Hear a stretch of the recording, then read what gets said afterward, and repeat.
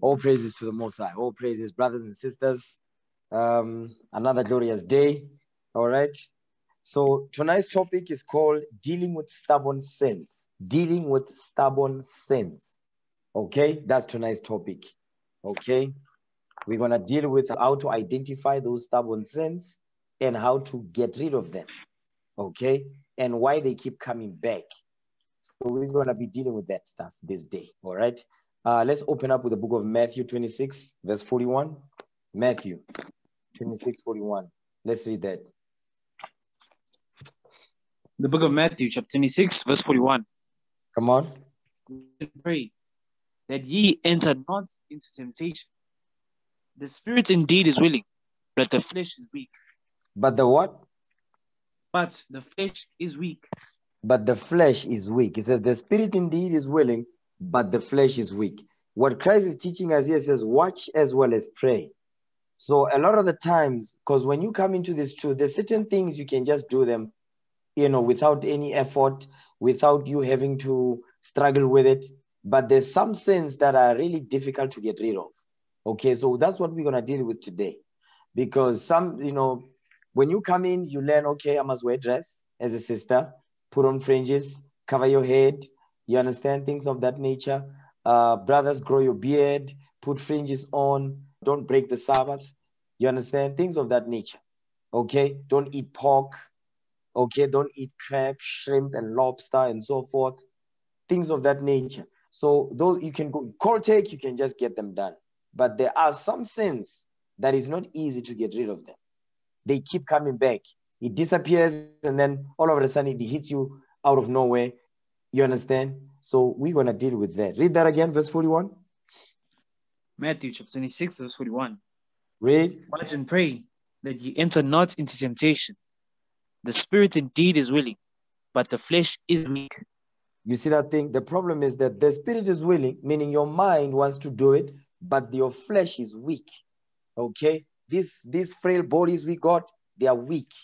So they are lusting after many things. That's why it's easy to fall back into that old vomit. Okay? Because of the flesh that is weak. Watch this. Give me Mark 13, verse 33. Mark chapter 13, verse 33. Mark chapter 13, verse 33. Read. Take heed, watch and pray, for ye know not when the time is. You see that thing? You don't know when the time the Lord is going to return. You don't know. But he is coming. So he says, take heed, watch and pray. Be mindful. Stay in the spirit. Watch as well as pray. Okay? For you know not when the time is. Meaning the time of the Lord. You don't know. Okay, watch this. Go back to Matthew 26, verse 41. Matthew chapter 26, verse 41. Read. Watch and pray that ye enter not into temptation. Go ahead. The spirit indeed is willing, but the flesh is weak. The spirit indeed is willing, but the flesh is weak. So we're going to deal with this weak flesh. Watch this. Give me Romans chapter 13, verse 14. Romans chapter 13, verse 14. The spirit indeed is willing, but the flesh is weak. So we need to deal with this weak flesh. How to train our minds and discipline our minds with the laws of God to be able to do what? To overcome the lusts of the flesh. Romans chapter 13, verse 14. Read that. Romans chapter 13, verse 14. Come on. But put ye on the Lord Jesus Christ, and make not provision for the flesh to fulfill the lusts thereof. You see that part right there? Make not provision for the flesh to fulfill the lust thereof. Because your flesh is always lusting for stuff. You understand? Whether it be for sex, porn, cigarette, nyaupe, weed, stealing, lying. You understand? All of that. It's always lusting for stuff. So read that part again. Verse 14. Romans chapter 13, verse 14. Read. But put ye on the Lord Jesus Christ. Come on. And make not provision for the flesh Read. To fulfill the lust thereof. He says, make not provision for the flesh to fulfill the lust thereof. He says, put you on the Lord Jesus Christ. Put the whole Bible. Read the whole Bible. Apply the whole Bible to your life. And make not provision for the flesh. That's the part you want to deal with. Don't make provision for the flesh. Meaning what? Do not allow that pesky sin. You understand? You know you are dealing with the spirit of lying, the spirit of deceit and all of that. And guess what? You make provision for it. You create a hot pocket for it, okay? And whenever things don't go well, you always go back to that thing. So that's how you make provision for it. You create a safety net of the sin that you don't want to get rid of. Or you get rid of it, but you always make sure that there's a way for you to always to get to it.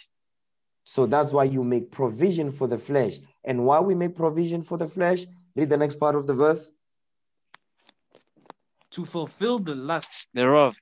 You see that thing? The reason why we make provision for the flesh, that weak flesh, is so that we can fulfill our lusts. That's why. Okay? That's why we do that, so that you can fulfill the lust of the flesh. Give me that in 1 John 2, verse 15. 1 John chapter 2, verse 15. Watch this. You know what? Let's get to the point. Read verse 16. 1 John chapter 2, verse 16. Come on. For all that is in the world, the lust of the flesh. The what? The lust of the flesh. The lust of the flesh. You see that thing? Because when you make provision for that weak flesh, guess what you're going to do? You're going to fulfill the lust that your flesh is lusting after. Go ahead. The lust of the flesh and the lust of the eyes. The lust of the eyes. The lust of the eyes, because what you see with your eyes, you can lust, because what you see with your eyes, guess what? You see it, you want it for yourself. Go ahead.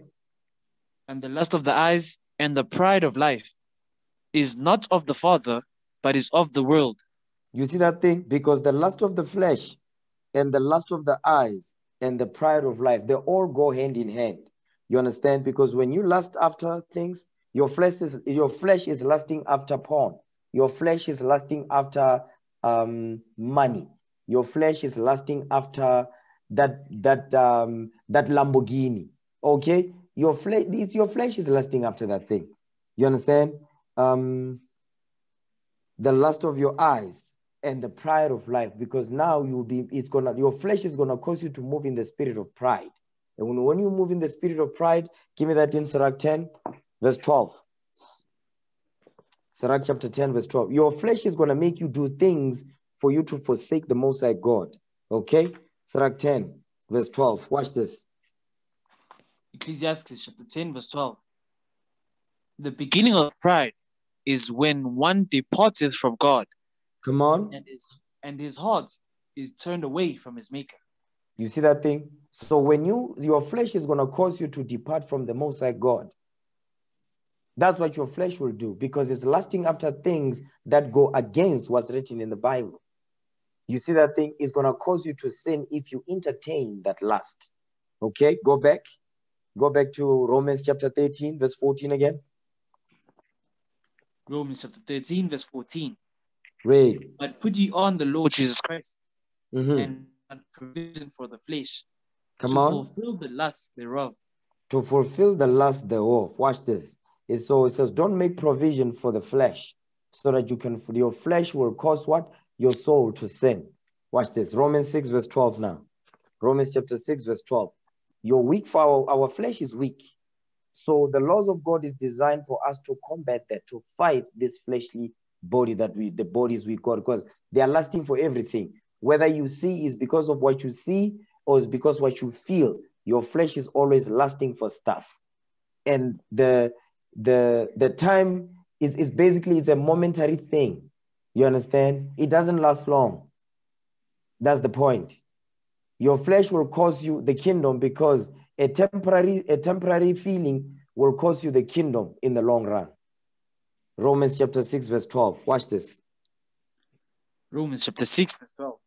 Come on. Let not sin, therefore, reign in your mortal body, that ye should obey it in the lust thereof. You see that thing? It says, don't let sin reign in your mortal body. So don't let the breaking of God's laws rule over you. It says that ye should obey. You obey what? You obey that sin in the day of your lust. It says, don't allow that thing to go down. So the laws of God is what's going to help you to put you on the Lord Jesus Christ. That's how you put on the Lord Jesus Christ. You'll always be fighting the weak flesh, because Now you know that the flesh is weak, because a lot of the times we don't even think about it consciously, that this flesh is weak. So you need to be able to understand this flesh is weak. I'm going to train my mind so that my flesh is able to what? To overcome. I'm in my mind. You're going to train your mind with the laws of God to overcome the lust of your flesh. That's the key. Okay, read the part again, verse 12. Romans chapter 6, verse 12. Read. Let not sin therefore reign in your mortal body, that ye should obey it in the lust thereof. That you should obey it in the lust thereof. Meaning your body, your flesh is going to obey that sin, because your body or your flesh is always lusting for every little thing. You understand? So you're going to make a temporary decision. You understand? You're going to make a temporary decision, and it's going to cost you the kingdom. So our job is to do what? Is to be aware of the flesh that we have, which is weak. And once we are aware of it, we begin to work on it. We begin to be aware of it at all times, that this thing is lasting for everything. So your job is to be aware of it and what? And constantly be watching over that flesh with the laws of God. That's your job. It's a day-to-day thing. 24 hours a day. That's the job for every man and woman in here. Watch this. Give me. And one of the things that cause brothers and sisters to fall into that sin, you see that sin that keeps coming back over and over, is because one of the biggest contributors of that is because when you are among the brothers and sisters, you don't have time. The mind does not have time to be wandering off. You understand? When you are alone, that's when Satan comes to pay you a visit. You understand? When you are alone. So a lot of you see me, I make sure I always talk to brothers. I make sure I will communicate. Why? Because I don't want to be by myself like that, because I know how dangerous the mind is. So I always keep in contact until at some point where I have to sleep now. Because listen, the mind is very, very dangerous. It's very dangerous, very wicked. So you always have to know, you must know yourself. Watch this. Give me Sirach 33, verse 27. Okay, this is how you deal with one of the reasons why brothers and sisters fall back into the same sin they are trying to get rid of. It keeps coming back over and over. One of the biggest contributors is idleness. Okay, Sirach 33, verse 27. Read that. Ecclesiastes chapter 33, verse 27. Come on. Send him to labor, that he be not idle. Come on. For idleness teacheth much evil. You see that thing? For idleness teacheth much evil. The internet. You understand? The Facebook, the Instagram, the Twitter, the YouTubes, the TikToks. Listen, the list goes on and on and on. Because now evil is sitting in your phone 24 hours a day. Facebook, Instagram, whatever. Okay? So, I was talking to Soldier Jonah, and I was looking at because we have a Facebook page, and I'm clicking on it, and there's a tab when it says suggestion, friends suggestion. And when I click that tab, listen, 80% there is just women. I'm like, what the hell is this? And every day I be clicking remove. The next day I find the same stuff. You see that thing? And I try to see how I can hack this thing to get rid of the stuff. No, it doesn't. You understand? Every day they'll be suggesting new people that you don't even know. And majority of the time, the women over there, they are naked. They are half. Listen. You see what I'm saying? So I ended up removing the stuff on my phone. Now I don't have Facebook on my phone. The hell is this? Okay? You brothers deal with the social media, deal with the Facebooks here. Okay? Read that part again, verse 27. Ecclesiastes chapter 33, verse 27. Read. Send him to labor, that he be not idle. Come on. For idleness teacheth much evil. For idleness teacheth much evil. Idleness will teach evil. Okay? Because now you're going to be sitting down and saying, So you make sure that always be doing the work. Keep busy. Okay? No matter what's going on, do the work of the Most High God. Even if it's creating a banner, create a banner. Okay? If it's posting listen, keep yourself busy. Make sure that you are not idle, because once you are idle, Satan will pay you a visit. And guess what? You'll be reminded back of what you used to do in the world. Satan is like that. if your mind is not stayed on the Lord at all times. Watch this. Sirach 37 verse 27. Ecclesiasticus 37 verse 27. Watch this. The book of Ecclesiastes 37 verse 27. Come on. Son, prove thy soul in thy life, Mm-hmm. and see what is evil for it. Come on. If not that unto it. That's how you put on the Lord Jesus Christ and make not provision for the flesh to fulfill the lust thereof. So Sirach is saying, prove thy soul in thy life, because the subject matter is your soul. Prove your soul. Meaning what? Investigate what is evil for your soul. That's what it says, and see what is evil for it, and give not that unto it. You know this thing is evil for me. It's not good for me. Guess what you must do? Don't give yourself to that thing. Because when you keep giving yourself to it, it will eventually you're going to get touched. Okay? So that's why it says, prove your soul in your life. Know that everybody, like, there's just that one thing that you are dealing with. It doesn't want to go away. Okay? If you've been in the truth for a while, maybe 6 months or to a year, so you'll start to understand this thing. I'm struggling with this thing. It just keeps coming back. Okay, so that's what we're going to deal with this day. Watch this. And the reason why the Most High God is allowing this thing to keep coming back, he wants to what? We need to show ourselves worthy to this cause. We need to show ourselves worthy to the calling into this truth. Because you mean to tell me that the Lord cannot just make all those sins go away? Of course he can do it. But you must prove yourself worthy for you being called into this thing. Watch this. Give me the book of Ephesians 4 verse 1. Ephesians chapter 4 verse 1. Ephesians chapter 4 verse 1. Read. I therefore, the prisoner of the Lord, beseech you that ye walk worthy of the vocation wherewith ye are called. You see what he's saying? He says you must walk worthy of the vocation wherewith ye are called. So there's going to be some sins that are going to be difficult to get rid of. Why? Because the Lord needs to purge something out of you. So it keeps coming back to what? To prove you. To prove yourself that you are worthy for this calling that the Lord has called you into this thing. That's what it says, walk worthy of the vocation wherewith you are called. The vocation is a what? Is the duty. The duty with which you are called, you must show yourself worthy. That you what? That you understand why the Lord called you, and you're going to do that which is written to prove to the Most High God that he did not make a mistake to bring you up in here. Okay, watch this. Give me the book of 2 Corinthians 12 verse 7.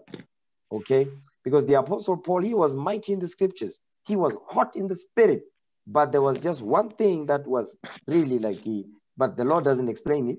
They don't, it's not actually written here explicitly. Okay, watch this. 2 Corinthians 12 verse 7. Read that.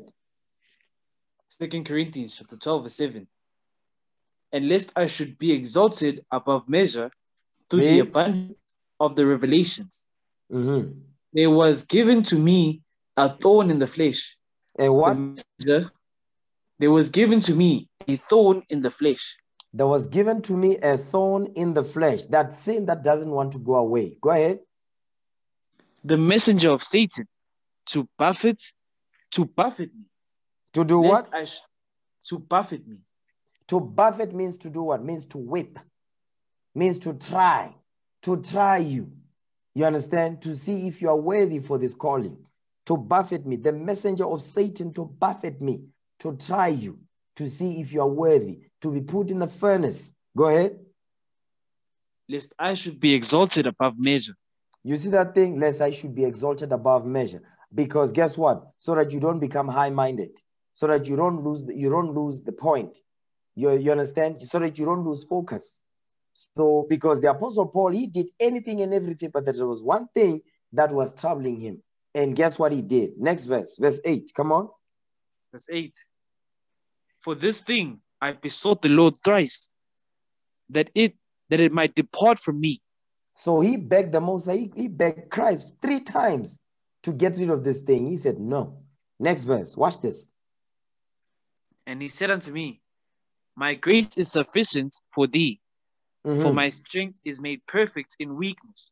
You see what he's saying? This is what Christ said. He says, my grace is sufficient for thee, for my strength is made perfect in weakness. So he's saying, listen, you must keep fighting. Endure.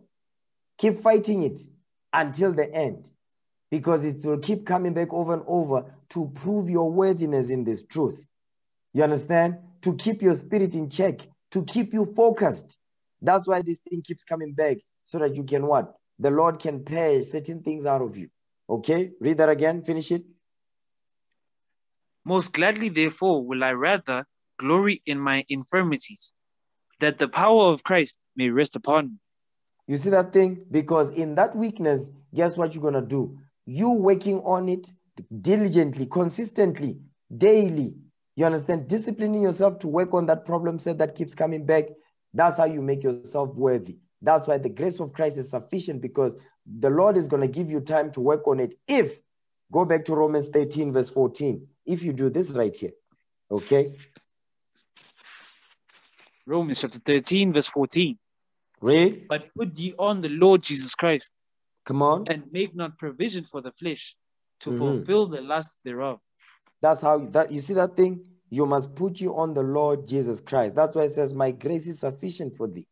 So what is the grace? The grace is the time period we've been given to get ourselves right. So he says, the time I've given you to fix this thing is sufficient. So work on it. Endure. Work on it until what? And even until you die, work you in this truth, or until I return. Is to keep you in check. Basically, the trial that keeps coming back, that's the Most High God's mercy upon you. Understand that thing. Okay? Watch this. Give me and you know, another thing also is that we need to ask ourselves, okay, so one of the reasons why the sins, some of these sins that don't want to go away, they keep coming back, is because idleness. Idleness teaches much evil. Another thing why they keep coming back is what? You become complacent. When you first came in, you was hot in the spirit. You know, oh man, I want to do this one, so, and then over time, it started to become monotonous. You understand? So now you lose the fire. You understand? You lose that fire. The fire that you had when you first came in, now is starting to die out. So your job is to do what? Give me that in Romans. Watch this. No, Revelation chapter 2. Watch this. Revelation chapter 2, verse 5. Revelation chapter 2, verse 5. Come on. Remember therefore from whence thou art fallen, and repent, and do the first works. Come on. Or else I will come unto thee quickly, and will remove thy candlestick out of this place, except thou repent. You see what Christ is saying? It says, when you lose that fire, you must retrace your steps and see where you fell. Where did it all go wrong? What did you do that caused you to end up in the place that you are right now? So the Lord is saying, you say what? Remember, therefore, from whence thou art fallen, and repent. Meaning get it together, fix it. He's giving you time to get it right. And do the first works. What was the first works? Keeping the commandments and raising your nation up. You understand? That's supposed to what? And looking forward to the kingdom that's coming. So that's what Christ is really saying. Is what? He's encouraging us. Remember therefore where you fell, and repent and do the first works, or else I will come unto thee quickly and remove thy candlestick out of his place, except thou repent. Meaning what? Before I kill you. Get it together. That's what he's saying right there. So our job is to do what? Is to keep rekindling that fire, is to keep that fire burning. You understand? And a lot of the times that fire doesn't stay kindled like that, is because we become complacent. You understand? We start to take things for granted. You understand? Watch this. Give me the book of Romans 12, verse 11. Romans chapter 12, verse 11. Romans chapter 12, verse 11. Not slothful in business. Read. Fervent in spirit, serving the Lord. You see that thing? Not slothful in business, fervent in spirit. You must be hot in the spirit, serving the Lord. The only way you're going to continue to make sure that that fire remains kindled, you must be serving the Most High God. Do the work. You understand? Whatever business that the Lord has for you doing, whatever skill you have, use that skill for the benefit of the nation of Israel. Stay busy. You understand? Don't have idle hands. That's how you make sure that you stay in the spirit. Whatever you can do it for the glory of the Most High God. But make sure that you would stay in the spirit, remain in this truth. Don't give up. Okay? Watch this. Give me the book of Ecclesiastes, chapter 10, verse 18. Ecclesiastes, chapter 10, verse 18.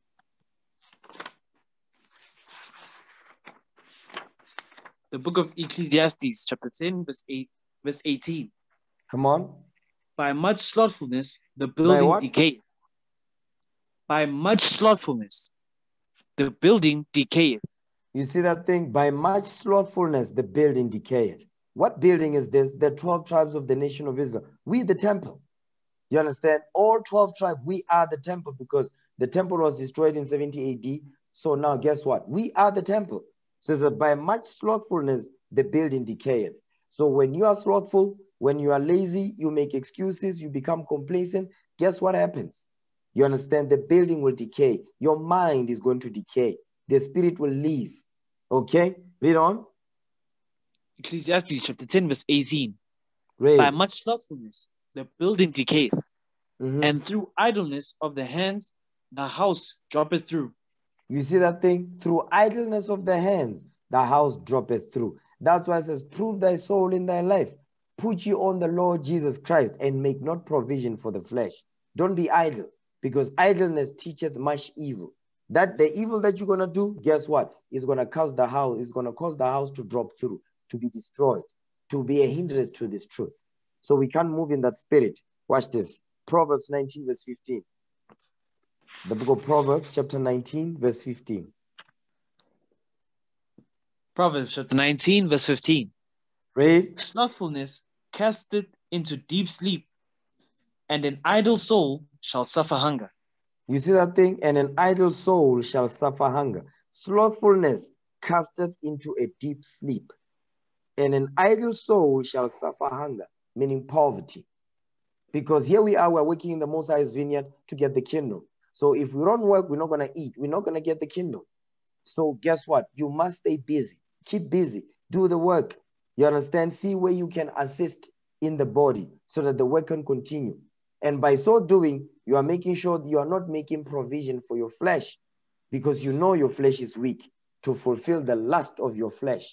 So in order to make sure that that doesn't happen, stay busy. Don't be slothful. Watch this. Give me the book of Luke chapter 4, verse 13.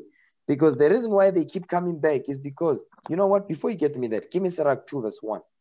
Ecclesiastes chapter 2, verse 1. Watch this. Each and every one of us in here, the Most High God has called us, both men and women. Okay, watch this. Sirach 2, verse 1. Ecclesiastes chapter 2, verse 1. Read. My son, if thou come to serve the Lord, prepare thy soul for temptation. You see that thing? My son, if you come to serve the Lord, because all of you here, the Lord has called you. The Most High God has handpicked each and every one of you to be in here. Your job now that you're in the vineyard, you understand what your job is, let's get it done. That's why if you come to serve the Lord, prepare thy soul for temptation. How do you prepare? You sit down, you study, you apply, you seek counsel. You seek counsel before every action. You understand? So that's what he's saying right there. Because if you don't seek that counsel, you're not preparing yourself for temptation. There's things that you're not going to see. Because some of you brothers, you are moving in that spirit because you think you're somewhere when you're not. Okay? I need you brothers to stay in the spirit. Read that again, verse 1. Ecclesiastes chapter 2, verse 1. My son, if thou come to serve the Lord, prepare thy soul for temptation. And here's the thing that we need to understand about the temptations, okay? He says you must prepare for temptations. But this is the thing we need to understand when it comes to the temptations that will come upon us. Watch this. Give me the book of Luke 4, verse 13. Luke chapter 4, verse 13. Watch this. Luke chapter 4, verse 13. Come on. And when the devil had ended all the temptation, he departed from him for a season. For how long? For a season. For a season. So the temptations are seasonal. So you might be dealing with something right now. It's not going to last forever. And then guess what? After that, the devil will leave, but he's only going to leave you for a season. Another season is going to return, but you don't know when he's going to return. So a lot of the times when brothers, they're going through a trial, they overcome the trial, they become complacent. He said, you know what? No, I overcame that thing. Now you relax. When you relax, that's when the devil will pay you a visit. And when he comes, you're not going to see him coming. Because why? What you don't know. You don't understand that the temptations are seasonal. They are seasonal. Read that part again, verse 13. The book of Luke, chapter 4, verse 13. Come on. And when the devil had ended all the temptation, he departed from him for a season. You see that thing? He departed from him for a season. Only for a season. So when he departs for a season, guess what you are doing? You're preparing for the next fight. That's how you must look at it. When you overcome this trial, you prepare for the next fight because you know the next fight is coming. There's no if or maybe about it. The next fight is coming. So you prepare for that fight. Watch this. Give me Luke chapter 9, verse 62. Luke 9, verse 62. Because when he departs for a season, a lot of brothers and sisters, this is what they do. Luke chapter 9, verse 62. Luke chapter 9, verse 62. Read. And Jesus said unto him, no man, having put his hand to the plow and looking back, is fit for the kingdom of God. You see that thing? If you start now, you come into this truth, you do the work, and then you become complacent because you overcame a trial, you decided, you know what, let me relax myself. No, it's not time to relax. Your job is to prepare for the next fight, to prepare for the next trial because you know it's coming. So you can't look back because when you look back, you're not going to be fit enough to overcome the trial that will come upon you, which is guaranteed it will come. You see that thing, Sirach 18, verse 7 now. Ecclesiasticus chapter 18, verse 7. Watch this. Ecclesiasticus chapter 18, verse 7. When a man hath done. No, when a man has done the work, you do the work. Okay, come on. Then he beginneth. Then you beginneth to do what? Next part of the verse. And when he leaveth off. Then you start to become what? You start to become complacent. Hold on. You start to become complacent. You do the work. Then guess what? Then you begin to do what? To start to become complacent. You relax because you just overcame a trial, or you come into the truth that you're not going through any major trials. It's just small things here and there. But because you don't understand that that is to prepare you for the big trial that's coming, guess what you do? You start to become complacent. You leave it off. Read on. And when he leaveth off, then he shall be doubtful. Mm-hmm. He says, then he shall be doubtful. The doubt that comes in is you come in, no trials. You're not going through any trials. Okay. Then you start, things are just, things are moving in a straight line for you. Everything is smooth. You understand? You're moving nicely on the freeway. And guess what starts to happen? Because you start to see brothers and sisters around you that are going through trials and you're not going through anything. And at the same time, you're not preparing for the trial that's coming. The doubt comes in and say, but you know what?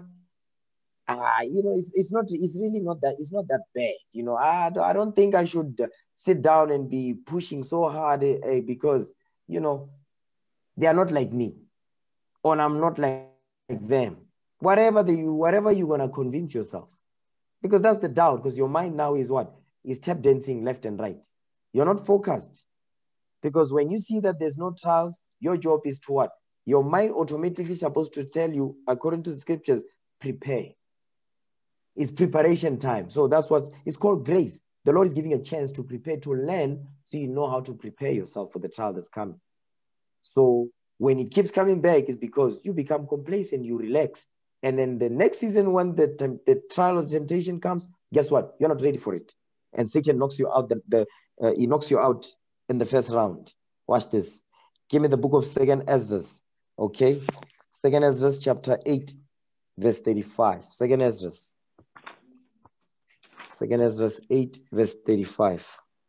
Because what you will understand, what you need to understand, brothers and sisters, is that everyone goes through stuff. We're all dealing with things, each and every one of us. Okay? There's no man that is not going through something. We are all dealing with stuff, including myself. Everyone is something that they are dealing with. And every day is a fight. Okay. 2 Esdras 8 verse 35. Watch this. 2 Esdras chapter 8 verse 35. For in Read. truth there is no man among them that be born, but he hath dealt wickedly. And among the faithful there is none which hath not done amiss. You see that thing? So he's saying, even the faithful ones, there's something that they went off about. You understand? Our forefathers in the past. They all did things that were not according to the scriptures. You understand? That's why he is saying, among the faithful, there is none which hath not done amiss. Meaning what? Everybody, they have a sin that they are dealing with. They have a thorn in their flesh, each and every one of us. You understand? And sometimes you will fall short. Your job is to get up and dust yourself off. The mission is a goal. Keep fighting until you overcome it. That's why Christ says, I'm giving you grace. Fix it. That's the point. Don't feel sorry for yourself. Get up and fix it. Watch this. 1 Kings chapter 8, verse 46. Read that. 1 Kings chapter 8, verse 46. Come on. If they sin against thee, for there is no man that sinneth not. You see that part right there? For there is no man that sinneth not. Because guess what? Everyone has a thorn in their flesh that they're dealing with. So that's what he's saying in 2 Esdras 8:35. You will have a thorn in your flesh. You understand? So that's why it's important to understand that the trials are seasonal. You understand? The trials are seasonal. Watch this. Drop that. Give me the book of Daniel 9, verse 11. Daniel chapter 9, verse 11. Daniel chapter 9, verse 11. Read. Yea, all Israel have transgressed thy law. No, some of them. All Israel have transgressed thy law. You see that thing? Yeah, all Israel have transgressed thy law. Come on. Even by departing, that they might not obey thy voice. Read. Therefore, the curse is poured upon us, and the oath that is written in the law of Moses, the servants of God, because we have sinned against him. Because we have sinned against him. So guess what? When you tell yourself that you are not, there's no sin that you have that you must deal with, you just deceiving yourself. And when you deceive yourself, because guess what? I agree you are complacent. There's no trial going on in your life. There's no major stuff that are happening to you and all of that. You become complacent. You become puffed up. Okay, watch this. 1 John chapter 1, verse 8. 1 John chapter 1 and verse 8. 1 John chapter 1, verse 8. Read. If we say that we have no sin, we deceive ourselves. Come on. And the truth is not in us. The laws of God to keep us in check is not in our spirits. You understand? Read that again. 1 John chapter 1, verse 8. If we say that we have no sin, we deceive ourselves, and the truth is not in us. So now the question is, what happens when you deceive yourself? I get it, there's no trial that is really going on there's no trials that are happening to you yet. You understand? Or a trial came and you overcame it. Now, instead of preparing for the next fight, you become complacent, not remembering that the trials are seasonal. You understand? So guess what? When you deceive yourself, this is what happens. Give me Matthew 12, verse 43. When we deceive ourselves with saying we are not dealing with anything, there's nothing that I have to sit down to examine, that's deceit. Deceiving yourself, lying to yourself. Watch this. Give me Matthew 12, verse 43. Read that. Matthew chapter 12, verse 43. When the unclean spirit is gone out of a man. When the what? When the unclean spirit is gone out of a man. So now, guess what? When you overcome that trial, that unclean spirit, it leaves you. The unclean spirit will leave you, will depart from you. Okay, watch this. Come on. He walketh through dry places, seeking rest, and findeth none. You see that thing? Because now it's no longer in your spirit now. It has departed from you for a season because it's seasonal. It will come back. Watch this. Hold this. Give me Luke 4, verse 13 again. Luke chapter 4, verse 13. Come on. And when the devil had ended all the temptation, he departed from him for a season. You see that thing? So that unclean spirit or that demon will leave you. The demon will leave you, but is only going to leave you for a season. You understand? Go back to Matthew 12, verse 43 again. Matthew chapter 12, verse 43. Read. When the unclean spirit is gone out of a man, he walketh through dry places, seeking rest, and findeth none. You see that thing? The unclean spirit will leave you, okay? Will depart from you, but only for a season to seek rest somewhere else. So that demon just keeps jumping from one person to the next, but it always returns back to the original, to the source. You understand? Watch this. Because you work hard to get rid of this demon. And then it departs. Satan will depart from you, but only for a season. Next verse. Then he saith, I will return unto the house from whence I came out. And when he is come, he findeth it swept and garnished. You see that thing? So now, the unclean spirit, when it leaves, it says, you know what? I'm going to come back to that place. It says, and when he returned in, and it says, I will return into my house. Okay, that's why you see some people, they are struggling with cigarette. So what happens is they stop. They say, no, I want to quit smoking. Okay, they quit smoking. Maybe they do it for, I don't know, maybe a month. So what happens is that spirit leaves for that 30 days. They've just been consistently just resisting to smoke. But because they are around people that smoke, they are not minding their company. They are not making a change in their life to avoid that lifestyle that will attract them back to that field. Guess what happens? That unclean spirit will come back. That's why there is the manner in which it comes back. You know how it comes back? The people that you used to smoke with, all of a sudden they're offering you smoke. No, I'm not smoking anymore. Okay, they will be offering you smoke. Guess what? Before you know it, you say, you know what? Yeah, maybe just one puff.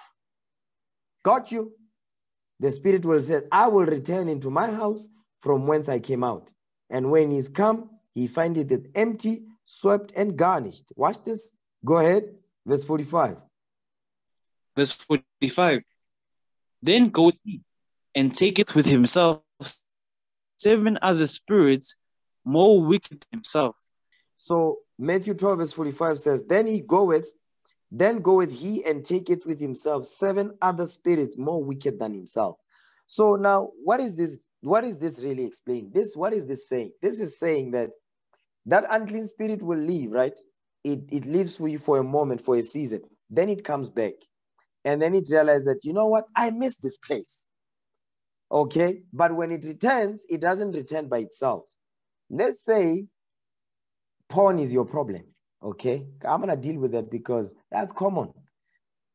I'm on black men and black women too. Don't leave the women out of this. So what happens is, at the beginning, at the first trial, you was dealing with that. You was just dealing with regular porn. Then when that spirit returns, guess what? It brings 7 other spirits more wicked than itself. But it's not something outside of that thing that you were dealing with in the first place. No. It's still within the same context. Now you're going to start liking what? You're going to start liking rough sex.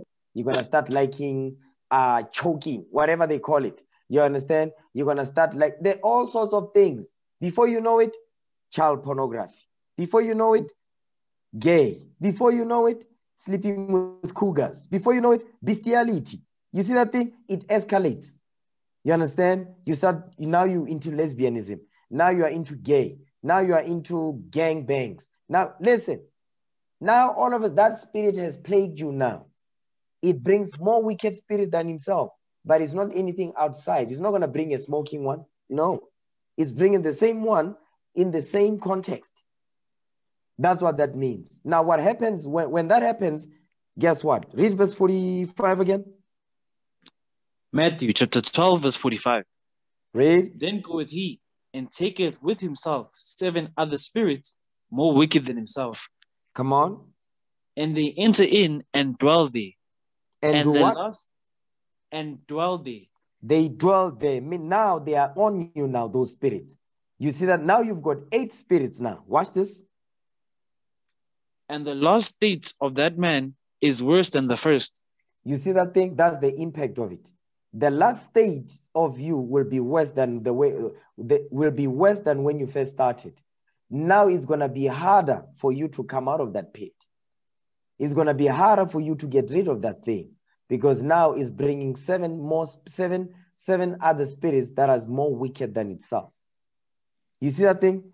So now you have to work extra hard now to get rid of it, because when you were dealing with the trial and you overcame it, you decided to become complacent. And that's why when it returns now, guess what? You are relaxed. You didn't prepare yourself for the next fight. So guess what? He brings a gang now with him when he comes. Those spirits are going to jump on you. Now you guess what? You're going to be plagued. It's going to be, now it starts to become harder and harder for you in this truth. Why? Because you decided to drop the ball to become complacent. Okay, so it's very important to always stay in the spirit. Make sure that you're always fighting. I'm not saying you're not going to make mistakes. You will make mistakes. Okay, you better believe that thing. But it's not the end of the world. Okay, as long as you are still vertical, you better fight. You better fight. Okay, watch this. Give me the book of Sirach, chapter 17, verse 24. And one of the biggest things that allow you to really fall into that trap, the sin just keeps coming back over and over. You are dealing with a lying spirit, but for some reason, this thing just keeps coming back. For some reason, I keep falling back into that smoking demon. I keep falling back into that deceitful demon again. You understand? So on and so forth. Why? Because when you were supposed to prepare for the next fight, you decided to become complacent. You dropped the ball. Okay, watch this. Give me Sirach 17, verse 24. Because one of the reasons why this you are overcome by that thing, this is why. Sirach 17, verse 24. Read that. Ecclesiastes chapter 17, verse 24. Read. But unto them that repent, he granted them return. He does what? He granted them return. So unto them that repent, meaning what? You leave off from your sins now. He says he will grant you return. Watch this, come on. And comforted those that failed in patience. You see that? He says he's going to comfort you when those that failed in patience. What does that mean? The reason why you find yourself being overcome, you understand, is because you failed in patience. You failed in patience. One of the things that we do is that we lose patience. You are going through a trial, okay? You go through a trial, and what happens is while you are going through that trial, you become impatient because it's taking too long. There's a reason why the trial is taking too long, because the Lord is showing you there's a much bigger problem going on here. So it's going to take longer for you to overcome this thing. There's things I need to purge out of your spirit regarding this thing.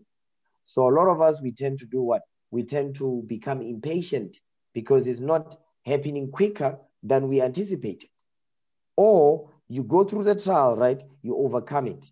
And then you relax. And then another trial comes. Guess what happens? Now you have to be tried. Now it starts to become, it starts to become grievous to you, because you're like, when are these trials never going to end? No, these trials are not going to end. They're just going to keep coming. The Lord doesn't want you to relax. The Lord doesn't want you to be complacent, because when you become complacent, you become idle, and idleness teacheth much evil. So the Lord is doing that to what? To make sure that he can protect you, can deliver you out of temptation. That's the point. That's why he does it.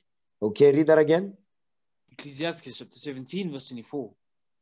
But unto them that repent, he granted them return, and comforted those that failed in patience. And comforted those that failed in patience. Watch this. Give me the book of Luke 21. Okay. Luke chapter 21 and verse 19. Luke chapter 21, verse 19. Come on. In your patience, possess ye your souls. You see what he's saying? He says, in your patience, make sure that your soul is intact. How do you do that? Go back to Sirach 37, verse 27. Ecclesiastes chapter 37, verse 27. Read. My son, prove thy soul in thy life, and see what is evil for it, Read. and give not that unto it. You see that thing? You're constantly proving your soul. How do you do that? You examine yourself.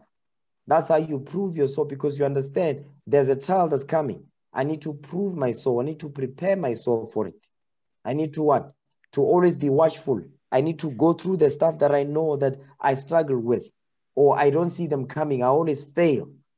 I never see it coming. That's the point. So we need to examine ourselves, be constantly working on ourselves. There's no time where you can say, you know what? Yeah, today I don't really want to deal with the Bible. No, that's not the spirit to have. You can't move in that spirit. You understand? And that spirit will get you killed. Okay? Read that again. Ecclesiastes 37, verse 27. Read. My son, prove thy soul in thy life, and see what is evil for it, and Read. give not that unto it. And don't give your soul unto the things that you know they are evil for it. You know that women with big booty women, they are evil for your soul. Guess what? Stay away. Okay? Stay away. You know that you are dealing with lust, but you go to the beach. Why would you go there for? You know that you have a lust demon that you are struggling with, is a thorn in your flesh, but you go to the beach. What are you going to the beach for? You know, almost when you get there, it's going to be half naked women and naked women. Why would you go there? That's the point. Okay? So you must know what is evil for your soul. And don't give to your soul that which you know it's evil for it. You know you struggle with alcohol. Instead of changing routes, you understand, or disassociating with people that you used to drink with, guess what? You are among them and say, nah, I'm going to sit with them, but I'm not going to drink. Listen, you are going to drink. Because that demon now, you're going where the demon is. Now it's multiple demons now. Because there's multiple people that is drinking when you're not drinking, but you are there. What you doing there for? That means all the spirits that are in those people that are there, the unclean spirits, they are all going to jump on you. That's the point. So guess what you do? You stay away. Okay, give me that in Psalms 119, verse 63. Psalms chapter 119, verse 63. Read. I am a companion of all them that fear thee, and of them that keep thy precepts. You see that thing? You must associate with those that keep the precepts of the Most High, those that keep the commandments, like-minded. You understand? You must move with those that are also they are moving in the same spirit as you. Okay, they are moving in the same spirit of you. So your job is to do what? Surround yourself with the brethren. You understand? Don't find yourself being idle. You know, we coming from the evils of the world. Now in this truth, we need to walk according to the scriptures. And that's not easy, because this is not going to be handed easy to us. No, it's not going to be like that. We're going to work hard for it. We're going to have to work hard for this thing. Like you read Genesis 3. Okay, watch this. Go back to where was that? Sirach 17, verse 24. Ecclesiastes chapter 17, verse 24. Read. But unto them that repent, he granted them return, Read. and comforted those that failed in patience. And comforted those that failed in patience, because you was working hard, you was applying the commandments, you are pushing, you are fighting, and guess what? You failed in patience. That a trial was able to knock you out. So guess what you must do? The Lord says he's going to comfort you, because why? He says, as long as you are putting me on, when you fail in patience, I will comfort you. That's what the Lord, but you must put the Lord on. Keep putting him on. Make sure that you put you on the Lord Jesus Christ, and make not provision for the flesh. Because you understand now that your flesh is weak. Your mind wants to keep the commandments, but your flesh wants to do something different, contrary to the laws of God. So Christ says, I'm going to comfort you when you fail in patience, only if you put me on. Watch this. Give me Romans chapter 13. Go back there. Romans 13 now. Okay, verse 12. Read Romans 13, verse 12. Romans chapter 13, verse 12. Read. The night is far spent. The day is at hand. Come Let on. us therefore cast off the works of darkness and let us put on the armor of light. Let us what? And let us put on the armor of light. Let us put on the armor of light. The armor of light, verse 14 now. Verse 14. But put ye on the Lord Jesus Christ. You see that part right there? But put you on the Lord Jesus Christ. Jump back up to the verse 12. Let us what? And let us put on the armor of light. Jump down to verse 14. Verse 14. But put ye on the Lord Jesus Christ. But put you on the Lord Jesus Christ. So that armor of light is Jesus Christ. He says, put me on. Guess what he will do? Go back to Sirach 17:24. Ecclesiastes chapter 17, verse 24. Read. But unto them that repent, he granted them return. Come on. And comforted those that failed in patience. And comforted those that failed in patience. So guess what? As long as you keep fighting, as long as you keep doing the work of the Most High God, applying the commandments to your life, because the key is to fight. You must endure. The key is patience and endurance. And what is fueled by patience and endurance is what? The love of the Most High. The love you have for the Lord and the fear you have for the Most High God. Those are the things that are going to keep you motivated. And the work that you must do to deliver your people out of oppression. When you are focused on that, guess what? When you fail in patience, the Lord will comfort you. The Most High will have mercy upon you. So that's why we always must pray for mercy. All the time. Pray for mercy of the Most High. You understand? Because guess what? When we fail in patience, we would like the Most High God to do what? To have mercy on us on that day instead of judging us. But the Lord will have mercy upon us to give us a chance to get it correct. Okay? That's the point right there. Watch this. Give me, before we get that actually, give me the book of James, chapter 1, verse 4. James 1. Okay? The Lord says he will comfort you, comfort those that failed in patience. Because the purpose of this patience that you must develop is what? Watch this. James chapter 1, verse 4. James chapter 1, verse 4. Read. But let patience have her perfect work. Have a what? That ye may be perfect and entire. It says, but let patience have a perfect work. So it's important for us to, that's why Christ in Luke 21, verse 19, he says, in your patience, possess your soul. Possess your soul.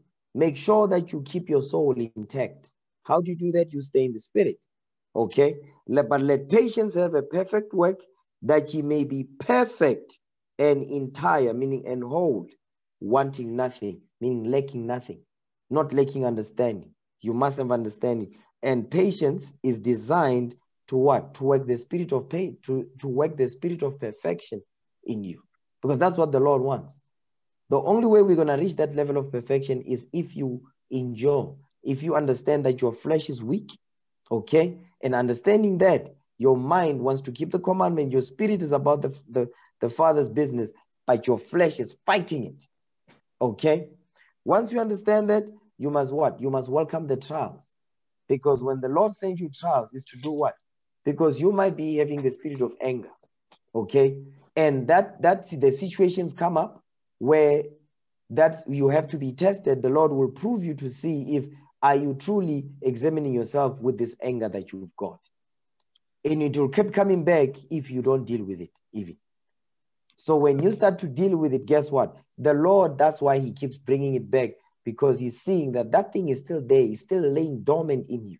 Yes, you are working on it, but you're not really getting to the root cause of the problem. So the Lord will keep bringing it up. The Lord will keep bringing it back and turning it up. You understand? So that you are always reminded that you are, by the way, you are not dealing with this the way that you should. You're not giving this thing more attention as you must. You see that thing? Read that again, verse 4. James chapter 1, verse 4. Read. But let patience have her perfect work, that ye may be perfect and entire, wanting nothing. You see that patience must have a perfect work. So the reason why you get trials is so that what? You can what? The Lord can teach you to get rid of the things that you are dealing with. That the thorn that you have in your flesh, that trial is designed to teach you the spirit of patience and have the patience to do what? To examine yourself, to endure, so you can get rid of that thing that is distracting. That's why the Lord keeps sending us trials. Trial is mercy from the Most High. That's what a trial is. A trial is a blessing in disguise. Okay, it's mercy from the Most High. Watch this. So now we need to understand steps to overcome this thing. How do we deal with that sin that keeps coming back over and over? Now we're going to deal with steps to overcome. We dealt with the problems, why it keeps coming back, because of complacency, idleness, relaxation. You understand? You're not watching and praying as you should. You understand? So now it's time to understand the steps to overcome and stay in the spirit and maintain that course. Watch this. Give me the book of James 4, verse 7. James chapter 4, verse 7. Read what you got. James chapter 4, verse 7. Come on. Submit yourselves, therefore, to God. Resist the devil, and he will flee from you. Read that again, verse 7. James chapter 4, verse 7. Read. Submit yourselves, therefore, to God. Resist the devil, and he will flee from you. So now the commandment is submit yourself to the Most High. How do you do that? Go back to Romans 13, verse 14. Romans chapter 13, verse 14. Read. But put ye on the Lord Jesus Christ, and make not provision for the flesh to fulfill the lust thereof. So now how do you submit yourself to the Most High God? You put on the Lord Jesus Christ. He's that armor of light. Christ is that armor of light that you must put on. That's how you what? That's how you submit yourself to the Lord. You put on Christ. You keep the commandments. Okay? Go back to James 4, verse 7 again. James chapter 4, verse 7. Submit yourselves, therefore, to God. Resist the devil, and he will resist the devil. Resist the devil. Resist the devil, meaning fight. Fight. Fight. That's what he's saying. Read it again. James chapter 4, verse 7. Submit yourselves, therefore, to God. Come on. Resist the devil. Read. And he will flee from you. So the more you keep fighting, the more you keep enduring, the devil will eventually flee from you. But he only flees for how long? For a season. So your job when he flees is to prepare yourself for the next round. That's the job. So don't lose focus. That's why I say stay in the spirit. Why? Because you are preparing for the next fight. When you are going through a trial right now, that's fine. That's the trial. But when you fight to resist the devil, to resist the temptation, guess what happens next? He flees from you, but only for a season. He's going to return. Once you are aware of that, guess what you're doing? You're preparing yourself for the next fight. That's the way you have to think. All of us must think like that. Okay? Watch this. Give me Sirach 17, verse 25 now. Remember, it says, submit yourself, therefore, to God. You put on the Lord Jesus Christ. Watch this. Sirach 17, verse 25. Come on. Ecclesiastes chapter 17, verse 25. Return unto the Lord and forsake thy sin. Make thy prayer before his face and offend less. And do what? And offend less. And offend less. So when you return unto the Lord, how do you return? Because when you return to the Most High God, it says, and forsake thy sins. So the only time when the Lord will receive you, when you submit yourself unto him, you must forsake your sins. You must repent. For the Lord because when he says submit yourself to the Lord, how do you do that? You repent. You forsake your sins and make your prayer, meaning you confess the laws that you broke. You understand? So you can offend less and less of his laws. Then when you fail in patience, the Lord may have mercy on you on that day. That's the key. That's why we always beg him for the Most High's mercy. Okay? Because the Lord knows that our flesh is weak and he knows the conditions that we're in. It's not like he doesn't see. He's a parent. You understand what's going on? But what he wants us to do is to apply and to follow exactly as it is written. And guess what? The Lord will be there with us. That's how we must think. That's how we must move when in this truth. Okay, watch this. Give me the book of Titus now. Give me Titus chapter 2 verse 7. Titus 2 verse 7. Steps to overcome. Okay, write this down. Steps to overcome. Titus 2 verse 7. Watch this. Titus chapter 2 verse 7. Come on. In all things, showing thyself a pattern of good works. In doctrine, showing uncorruptness. Yes, sir. Titus chapter 2 and verse 7 again. The book of Titus chapter 2 verse 7. In all things, showing thyself a pattern of good works. A what?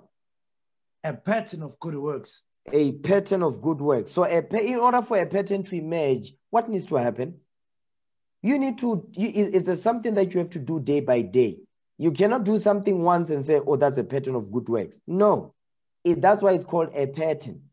Meaning what? It's something that you have to do on a daily basis. Then you're developing a pattern. You see that thing? A routine. That's a routine. A pattern is a routine. So in order for there to be a pattern, it's like somebody painting. Somebody, they put a portrait and they come with them crayons. They draw it. They just put a dot in the center of the canvas. Okay, what are we doing? Is there a pattern there? No. But now when they start to sit down, when they start to spend some time on that canvas, guess what? Eventually you start to see, wait a minute, there's a pattern emerging here. Because the person, they are constantly working on it. That's the same thing. That's the same thing that the Apostle Paul is teaching us here. Read that again. The book of Titus chapter 2 verse 7. Read. In all things, showing thyself a pattern of good works. So you must show. You see the key word? Show. Meaning others must see that pattern. Yes, you must see it, but others also must see the pattern of good works. That's why it says, and show thyself a pattern of good works. Meaning others, the Most High God will see it, and others will begin to see it. Also, you will see the pattern of those good works. You understand? Come on. In doctrine. In doctrine, which is the laws of God. Come on. Showing uncorruptness. Gravity. Sincerity. So it says in doctrine, give me that in Sirach chapter 19, verse 19. In doctrine, okay? In doctrine, you must show uncorruptness, gravity, sincerity. Watch this. Sirach 19, verse 19. The book of Ecclesiastes chapter 19, verse 19. The knowledge of the commandments of the Lord is the doctrine of life. The knowledge of God's commandments, guess what? That's the doctrine of life. Go ahead. And they that do things that please him shall receive the fruit of the tree of immortality. Meaning the kingdom of heaven on earth and living forever on earth. So the doctrine is the knowledge and the commandments of the Most High God. So go back to Titus 2 verse 7. The book of Titus chapter 2 verse 7. Read. In all things showing thyself a pattern of good works. Read. In doctrine. In what? In doctrine. In doctrine, in the knowledge and the commandments of the Most High God, you must do what? Showing uncorruptness. You see that thing? You must show uncorruptness, meaning you are not corruptible. You are not deceived. You understand? Because you have what? You have knowledge and the commandments of the Most High God. So that's how you're going to show uncorruptness. You're going to show gravity, meaning seriousness in this Bible. You're going to show sincerity of application of God's laws, the unity of brethren, the love of neighbors. It's going to be sincere. It's not going to be faked. You're not going to be faking the funk, because guess what? It will show in doctrine, showing uncorruptness, gravity, sincerity. Okay? Watch this. Titus 3 verse 8. I went over this yesterday. Titus 3 verse 8. Read that. The book of Titus chapter 3 verse 8. This is a faithful saying. Is a what? This is a faithful saying. Is a faithful saying in the Spirit of Christ. Go ahead. And these things I will that thou affirm constantly. That it says, and these things I will that thou might affirm constantly. Meaning what? This is a thing that you do on a daily. It's constant. You have the spirit of consistency. And that spirit of consistency, Wisdom of Solomon 1 and 5, give me that. That spirit of consistency is what? Is fueled by this right here. Watch this.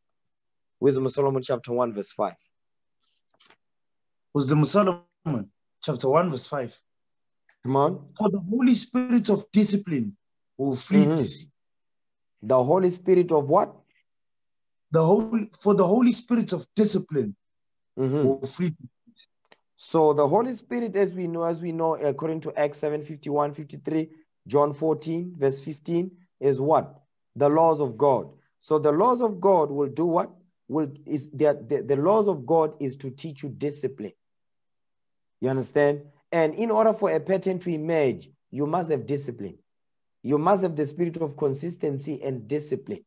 Meaning what? For that pattern is not going to emerge. That good habit will not be developed if you don't have the spirit of discipline and consistency. The pattern will not emerge.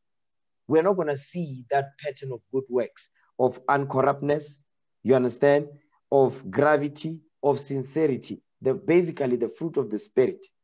Okay, read that part again, verse 5. Wisdom of Solomon chapter 1 verse 5.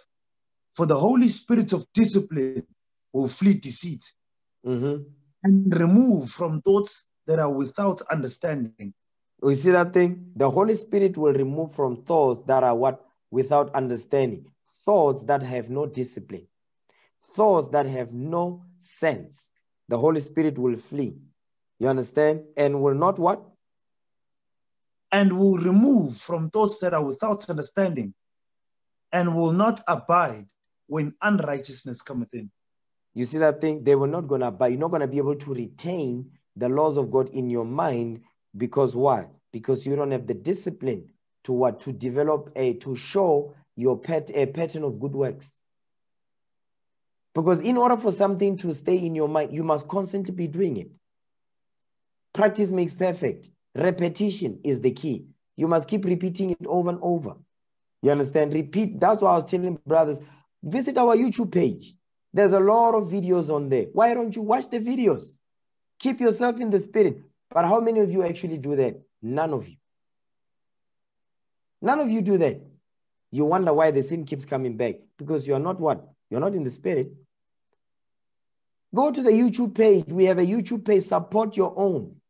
How is other people going to support this if you don't support it? The hell is this? That's not going to happen. But by so doing, download the videos. Download those videos. YouTube has an option where you can what? You can convert the videos into MP3s. How many of you have done that? None of you have done that. But you say you are in the truth. You are not in the truth. Just think about it. Are you really in the truth? No. Read that again. Verse 5. Wisdom of Solomon chapter 1 verse 5. For the Holy Spirit discipline will flee deceit. Read.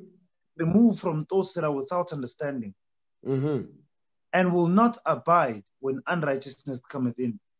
And will not abide when unrighteousness cometh in. Go back to Titus chapter 2 verse 7 again. No, Titus 3 verse 8. I'm sorry. Titus 3 verse 8. The book of Titus chapter 3 verse 8.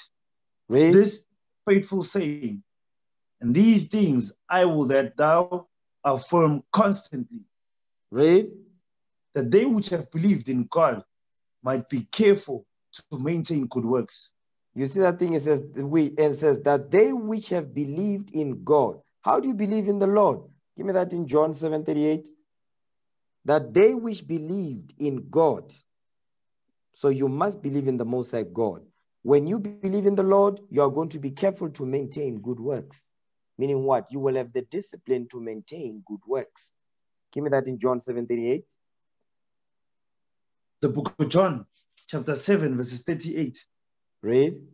He that believeth on me, as the scripture had said, out of his belly shall flow rivers of living water. You see what he's saying? He that believeth on me, as the scripture hath said, out of his belly shall flow rivers of living water. Meaning what? Rivers of understanding. because you believe on Christ. Remember, Christ was the word made flesh. If you believe in the Lord, what did Christ teach? As the scripture has said. The scripture teaches that we must keep the commandment. Remember, Christ comes in the volume of the book. This whole book is written of Christ. And this whole Bible is about what? The commandments. The scriptures say, keep the commandments and live. That's what the scriptures say. So if you believe on Christ, as the scripture has said, the scripture has said to keep and observe the law, guess what? Out of your mind will flow rivers of living water. That's what Christ was teaching us right here. So go back to Titus 3 verse 8 now. The book of Titus, chapter 3, verses 8. Read. This is a faithful saying. And these I will that thou affirm constantly, that they which have believed in God might be careful to maintain good works. So those that are keeping the commandments, those that are applying what is written, they will what? They will be careful. For you to be careful, that means you need to sit down and do a what? And do an analysis of what's going on, what is in front of you. That's when it says, careful to maintain good works. So not only must you develop good works, but you must maintain having developed those good works. On a daily basis, you must be working on that stuff. That's why a lot of you, when I do counsels with you, I tell you that. Make sure that put a timetable together, follow it, discipline yourself to apply that timetable on a daily basis. Keep it simple at the beginning and build that timetable up until it gets to that level of complexity that you can handle. But you're not going to be able to do it if you don't start. You must start small and build your way up to that timetable to see how you progress with small things. Then you keep adding, you continue again, you keep adding until you get to a level where you have things on lock. That takes time. It requires discipline. It requires patience and endurance. Watch this. Keep reading. It says, these things are what? These things are good and profitable unto men. You see that thing? Is this? These things are good and profitable unto men. Now, what you want to notice is this. If your prayer life is poor, you better fix it. If you have a poor prayer life, you must fix that thing. Because that's a pattern of good works. You understand? That's a pattern of good works. So many of you, give me that in Psalms. Give me Psalms 55 verse 17. Here's an example of a pattern of good works that you must develop. Remember what Christ said. Hold that. Give me Matthew 26:41. Matthew 26 verse 41. Let's read that again. The book of Matthew, chapter 26, verses 41. Read. Watch and pray, that ye enter not into temptation. Indeed is willing, but the flesh is weak. So it says, watch and pray. Here's another thing. You see, prayer, very, very important. Prayer is important. It says, watch and pray. Pray. Watch this. Give me the book of Psalms, chapter 55, verse 17. Okay. Psalms, chapter 55, verse 17. The book of Psalms, chapter 55, verses 17. Evening and morning, and at noon, will I pray and cry aloud, and he shall hear my voice. Read that again. The book of Psalms, chapter 55, verse 17. Evening and morning, and at noon, will I pray and cry aloud, and he shall hear my voice. So you see what he's saying? It says, start at verse 16, actually. Let's read verse 16, start from there. The book of Psalms, chapter 55, verse 16. Read. As for me, I will call upon God, and the Lord shall save me. So King David is saying, as for me, I will call upon God. How do you do that? Verse 17. Watch this. Evening and morning, and at noon, will I pray and cry aloud, and he shall hear my voice. You see, evening, morning, and at noon. 3 times a day. Evening, morning, and at noon. How many of you do that? Very few of you do that. You wake up in the morning, you pray. You prepare before you pray. During the day at lunchtime, guess what you must do? When you take in that lunch, you can be on your phone going over scriptures. Go to the bathroom whenever there's nobody there and send a small prayer to the Most High God. Keep it moving. Okay, when you arrive from work, guess what? Before class starts, sit down, prepare. Go over some scriptures, and guess what? Go and pray. Come to class. Develop that pattern of good works. Have a prayer, have a consistent prayer life. Have a consistent prayer life. Watch this. Give me the book of Luke chapter 18 verse 1. Luke 18 verse 1. The book of Luke chapter 18 verses 1. And he spake a parable unto them to this end, that men ought always to pray and not to faint. And not to faint. He says that men ought always to pray. Always. You see, the key word is always. Men ought always to pray and not to faint. Meaning what? Don't drop the ball. Don't be complacent. Develop a pattern of good works and maintain those pattern of good works. One of them is prayer. Watch as well as pray. Pray to the Lord to bring forth vengeance on this place. Pray to the Most High God to help you to get rid of the evils that you are dealing with. Pray to the Most High God to help you to give you the spirit of endurance. You must sit down and pray and examine yourself and understand the things that you are dealing with so the Lord can help you to overcome. That's the point. That's why Christ commanded here to say it right here, because Israel, guess what Israel don't do? We don't pray. The Lord is out there and said, listen, my children are not praying. They are not crying unto me with their whole heart. Because guess what? They are comfortable in their oppression. Read that again, verse 1. The book of Luke chapter 18 verse 1. And he spake a parable unto them to this end, that men ought always to pray and not to faint. You see that thing? Men ought always to pray and not faint. Watch this. Give me the book. Stay in the chapter. Okay? Luke 22 verse 30. Watch this. The book of Luke chapter 22 verses 30. That ye may eat and drink at my table in my kingdom, and sit on thrones judging the 12 tribes of Israel. That's a beautiful thing right there. Next verse.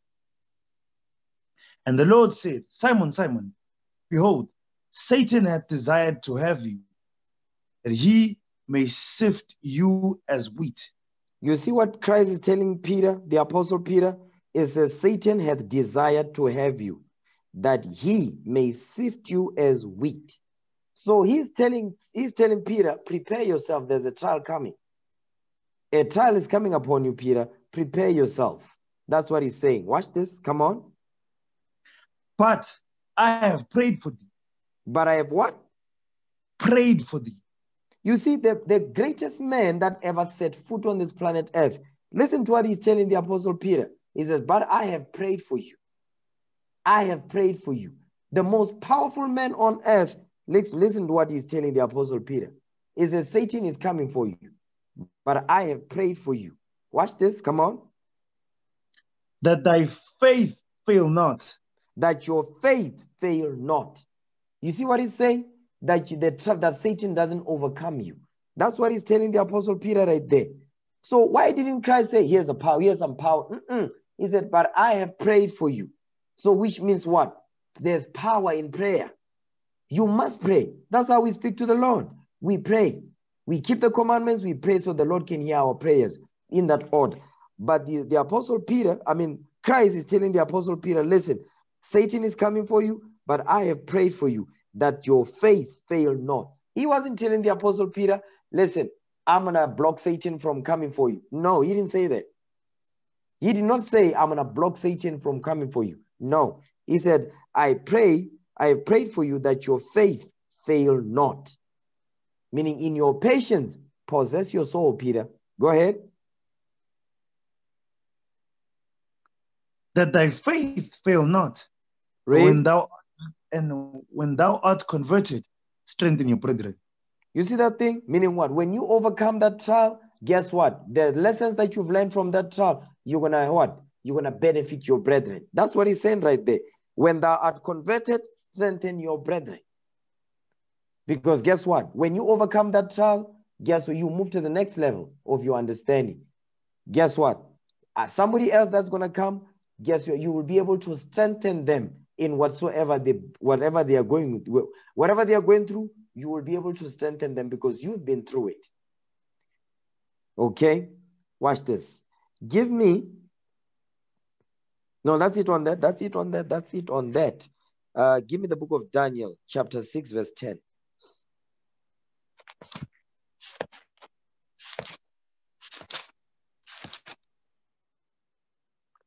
The book of Daniel, chapter 6, verses 10.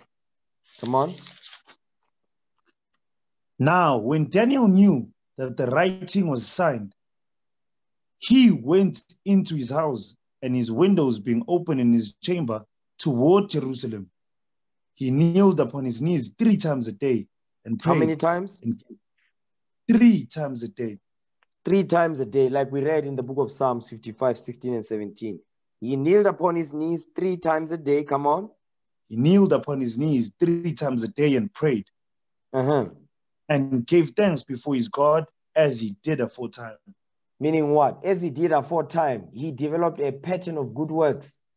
3 times a day, Daniel will what? Will face towards Jerusalem, kneel upon his knees, face towards Jerusalem, and pray 3 times a day to the Most High God. It says, as he did aforetime. Meaning what? He had a pattern of doing this. So he developed a discipline to do this thing. So that's why you must have a good and a consistent prayer life. Morning, evening, and night. Watch this. Give me that in 1 Thessalonians chapter 5, verse 17. Here's what the Apostle Paul said. He took it to another level. Okay. Now, even now that we're under lockdown and all of that, okay, there's even more opportunities for one to pray now. Because our forefathers, they did 3 times a day, they was in captivity. Now, yes, we are in captivity, but there's certain freedoms that have been extended to us. Watch this. 1 Thessalonians 5, verse 17. Watch this. 1 Thessalonians chapter 5, verse 17. Read. Pray without ceasing. Do what? Pray without ceasing. Meaning whenever you get a chance, praise the Lord. Okay, praise the Most High God. Get into the habit of doing that. Because a lot of you know, if you want to see if really like brothers and sisters take things for granted, you leave your house, right? You leave your house, you think everything is guaranteed, you're going to be fine. You leave your house, you don't pray to the Lord. You understand? There's a corona on the loose. You don't pray to the Lord to protect you when you leave the house, whether it be going to the shops, wherever. You don't pray to the Most High. You don't give thanks and honor and praise to the Lord this day. You're not doing that because you are complacent. You are not in the spirit. You come back, praise the Most High that you made it home. You understand? That's what the Lord is looking. The Lord is looking for that fear. He wants to see that fear in you. And that you understand that the only reason why we are breathing is because He's the one that is allowing us to do that, to be alive this day. So we take those things for granted. That's why if you notice, like, you see when you are still, you're young, you're a spring chicken, you going up the stairs, you be running up the stairs. As time goes, right, then you look at an elderly person. What they do is they'll just be taking one step at a time, you see, because now the joints are weak and all that. They take it one step at a time. They be praising the Lord every step they take. But you see, you're not supposed to be doing that when things go wrong. Because that's what we do as Israel. We praise the Lord when we see we're in trouble. Only then you remember prayer. Only then you remember where the Lord's Prayer is. Only then you remember where Jerusalem's direction is. Only on that day. No. Praise the Most High God when things are going well or things are going good. Whenever, whatever the problem, whatever issues you are going through, whether you're in pain, you are crying, whatever, praise the Most High God for that day. That's a pattern of good works we must develop, each and every one of us. That's how you're going to be able to get to make sure that you endure that thorn in the flesh, you keep fighting. That's how you're going to stay in the fight. You must, in order to win it, you must stay in the fight. That's why it says, pray without ceasing. Use every opportunity to praise the Holy One of Israel.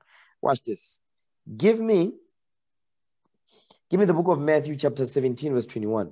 Because there's certain sins, they can only come out through fasting. You must pray, but you must also fast. There's certain sins, they're not going to go away until you fast. Okay, watch this. Matthew 17, verse 21. The book of Matthew, chapter 17, verse 21.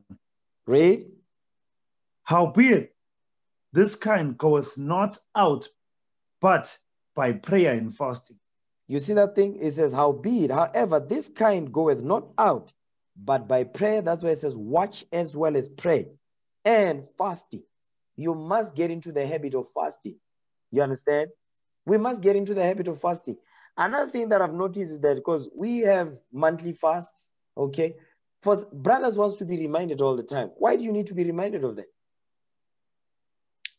The first week of every month we fast, but brothers wants to be reminded. Brothers, by the way, is the first month of the first month of every month we fast. Why must you be reminded? Because you have to stay in the spirit. As a body, we fast. The first week of every month, we fast. You understand? So here's what we're going to do, okay? Let me see. This is the week of the 10th, okay? The 9th. So on Thursday of the week of the 30th, right, which will go into June, on Thursday, as a congregation, we're going to fast.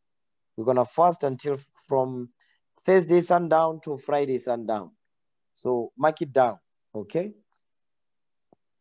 Thursday sundown to Friday sundown. No. I'm not going to do it like that. Wednesday sundown to Thursday sundown. The reason why I'm doing that is because there are sisters that will have to prepare for the Sabbath and all that. So they would have to cook and things of that nature. So Wednesday sundown to Thursday sundown, we will be fasting. So everybody just, get yourself together. Okay, keep that in your diary. Write it down. Have it as a reminder so that you know on that day, we're going to fast. So every first week, the first week of every new month, that first week on a Wednesday, we fast. Okay? So let me put it like that. So we're going to do, this is the rotation we're going to have as a body. We're going to have this rotation. So every month, the first week of every new month, on a Wednesday, we fast as a congregation. Okay? Read that again, verse 21. The book of Matthew, chapter 17, verse 21. Howbeit, that kind goeth not out, but by prayer and fasting. He says, there's certain sins you are not going to be able to overcome them if you don't fast as well as pray. So the Most High God wants us to do that. So we must develop those patterns. You understand? And maintain doing those good works. Watch this. Give me the book of Ecclesiasticus 35 verse 20. Sirach, Ecclesiasticus chapter 35 and verse 20. The book of Ecclesiasticus chapter 35 verse 20. Mercy is seasonable in the time of affliction, as clouds of rain in the time of drought. You saw it says mercy is seasonable in the time of affliction. Because guess what? You want mercy in the time of affliction. When you are afflicted, you want the Most High God to show you mercy when you are in affliction. Because guess what? The Lord is going to, the Most High God will show you mercy if you what? If you are always fighting to make sure, if you are loyal to him. When you are loyal to the Most High God, you always do the work. You always fight to keep the unity of the brethren. You keep the commandments. You keep yourself away from your own sins and all that.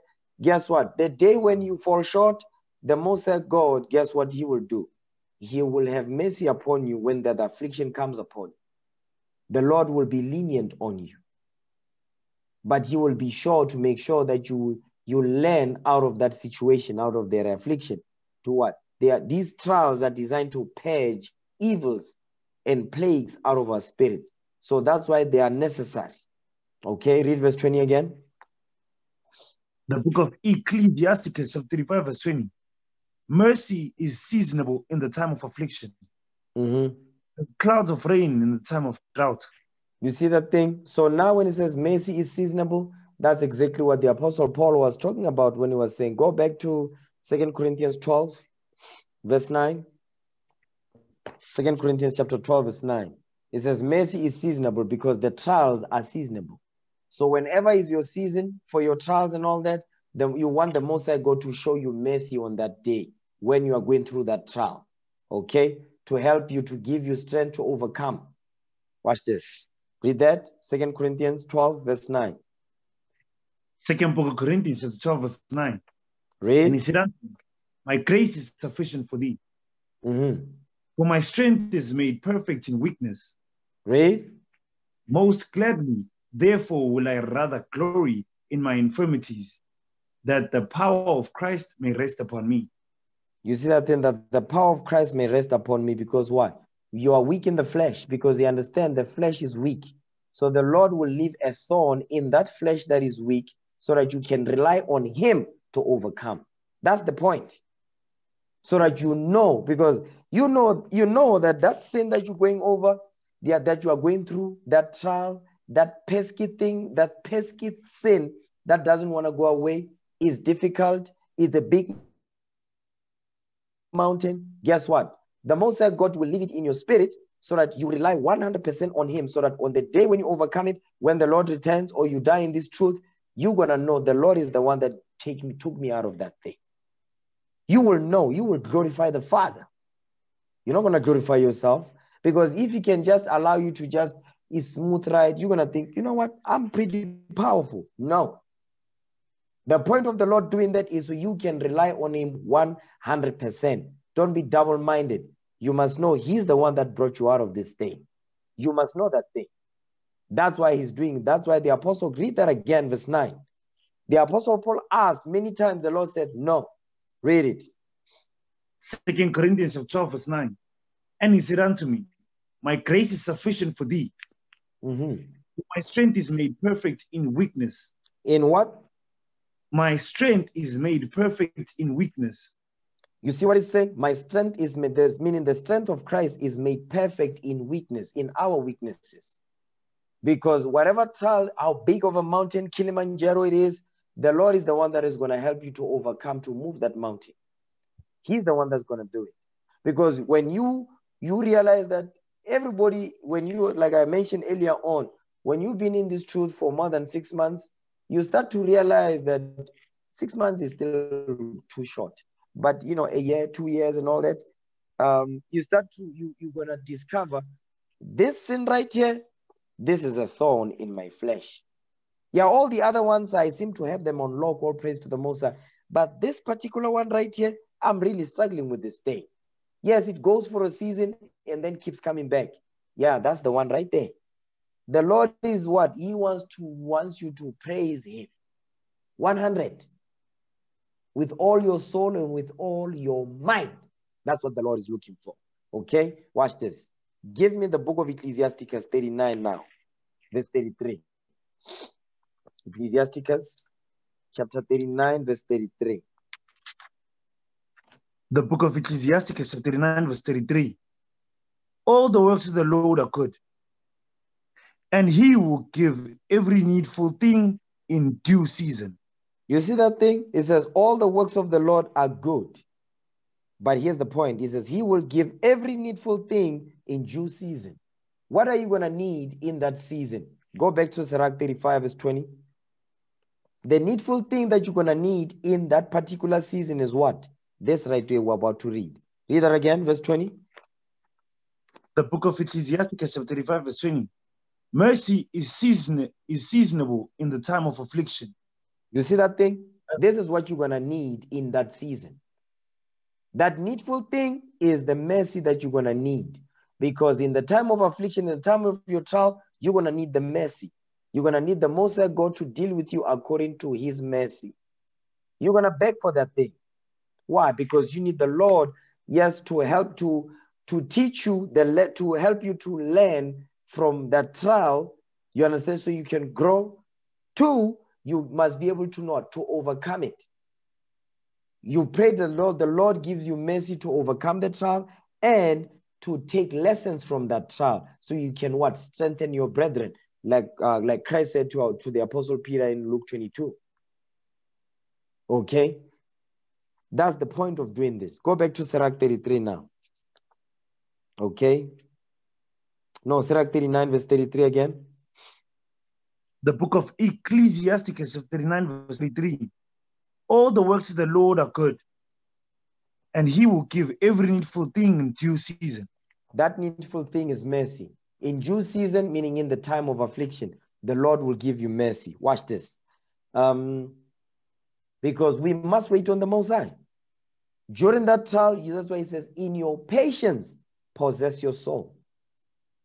So it will take patience for you to do what? To overcome that trial and to learn from that trial and to overcome it. Watch this. Give me the book of 1 Peter 1. These trials are designed to purge the evils, the plagues, the hang-ups out of our spirits. 1 Peter chapter 1, verse 6. First book of Peter, chapter 1, verse 6. Wherein ye greatly rejoice, though now for a season. For a what?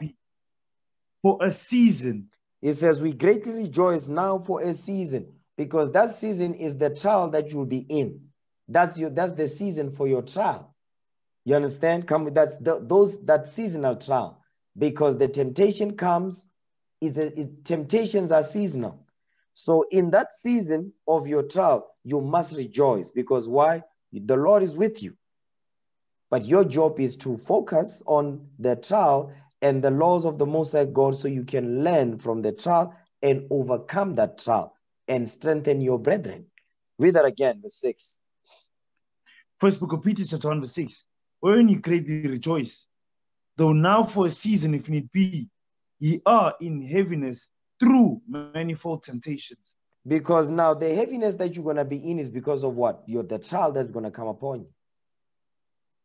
That trial that will come upon you, yes, because the trials, when the correction comes, is not some correction, a lot of correction. It's not nice to receive the correction. But guess what? The Most High God is doing this to do what? To purge evils out of your spirit, to purge out the leaven out of your spirit. That's why the correction comes, the rebuke comes. You understand? The Lord will do that to refine you, like gold is refined.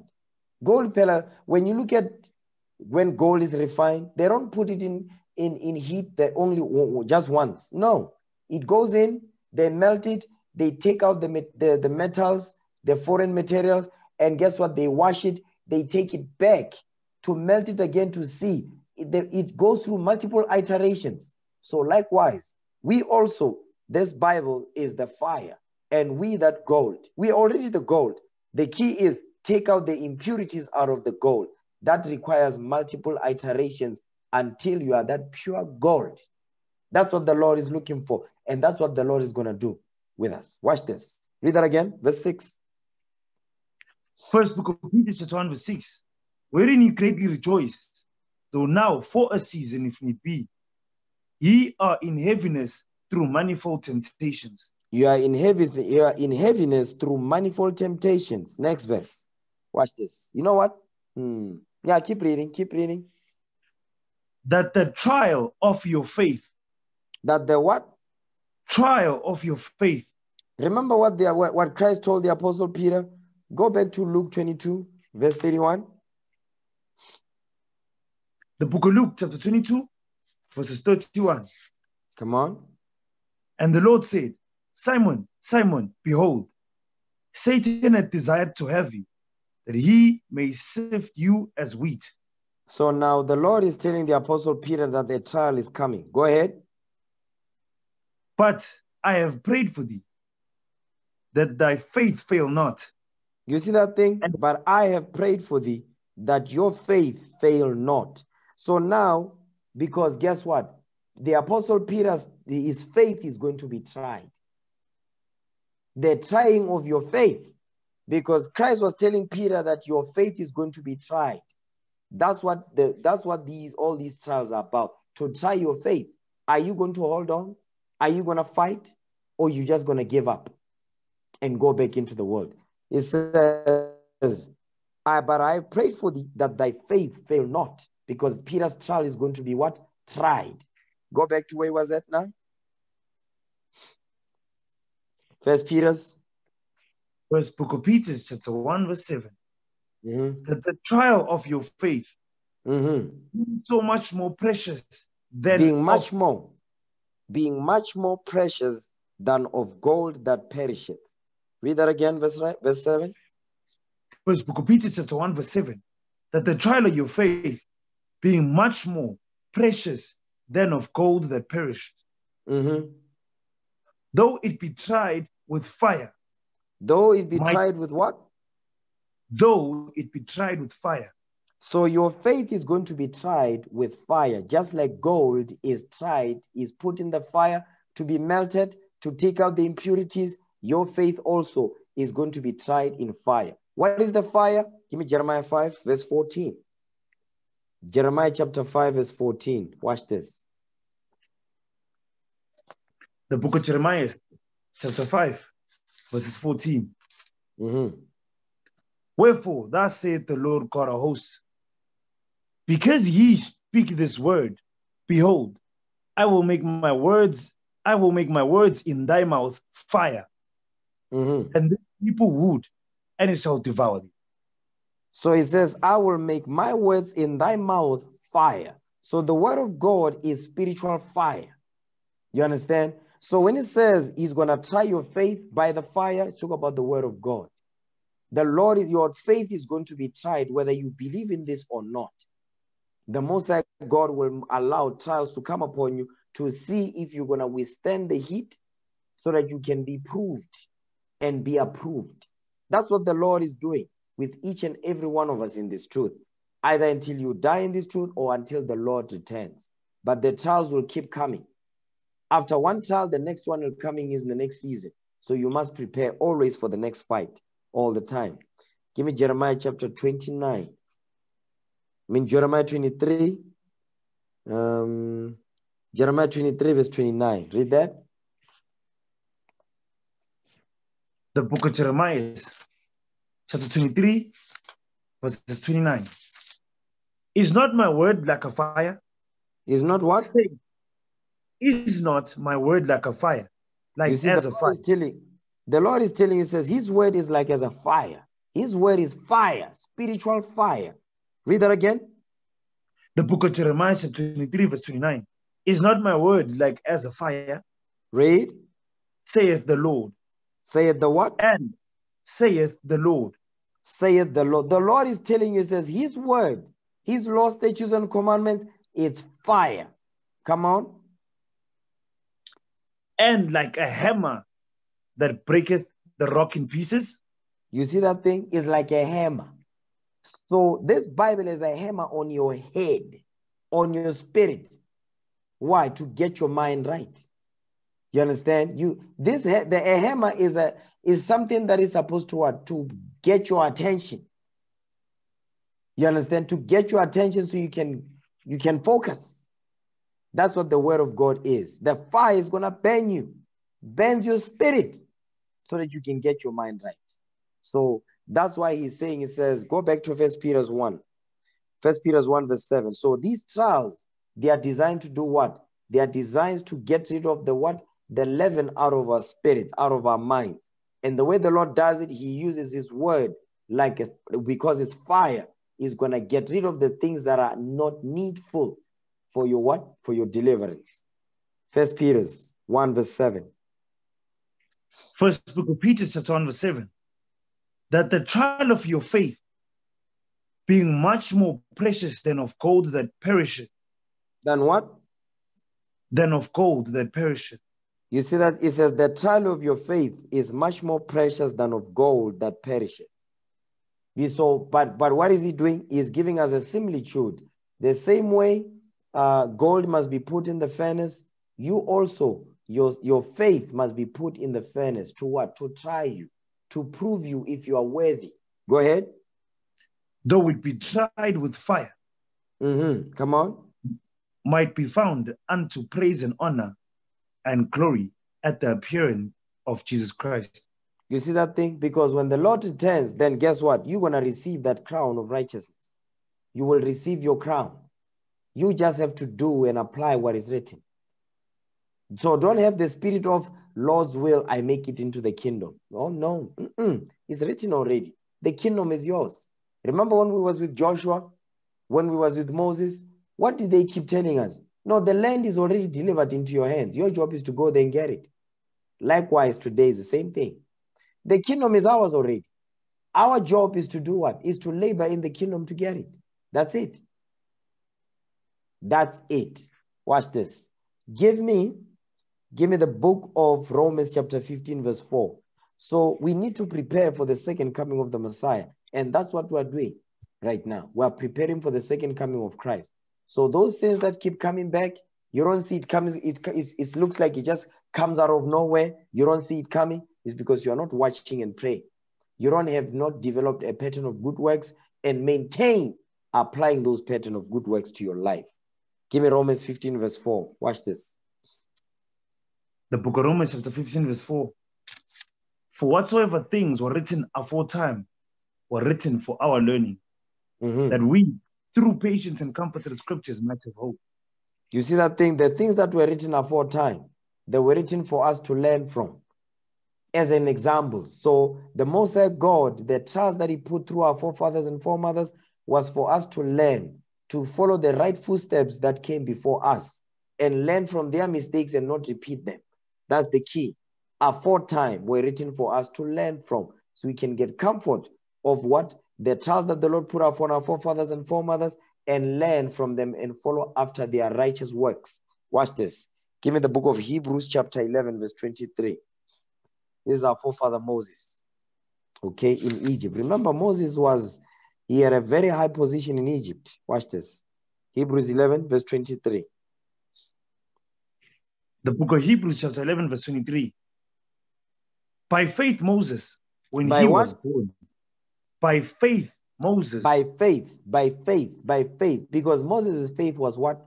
Was tried. The same way the Apostle Peter is saying in 1 Peter 1, verse 7. The trying of your faith. Your faith is going to be tried by fire, by trials. Okay? Read that part again. The book of Hebrews, chapter 11, verse 23.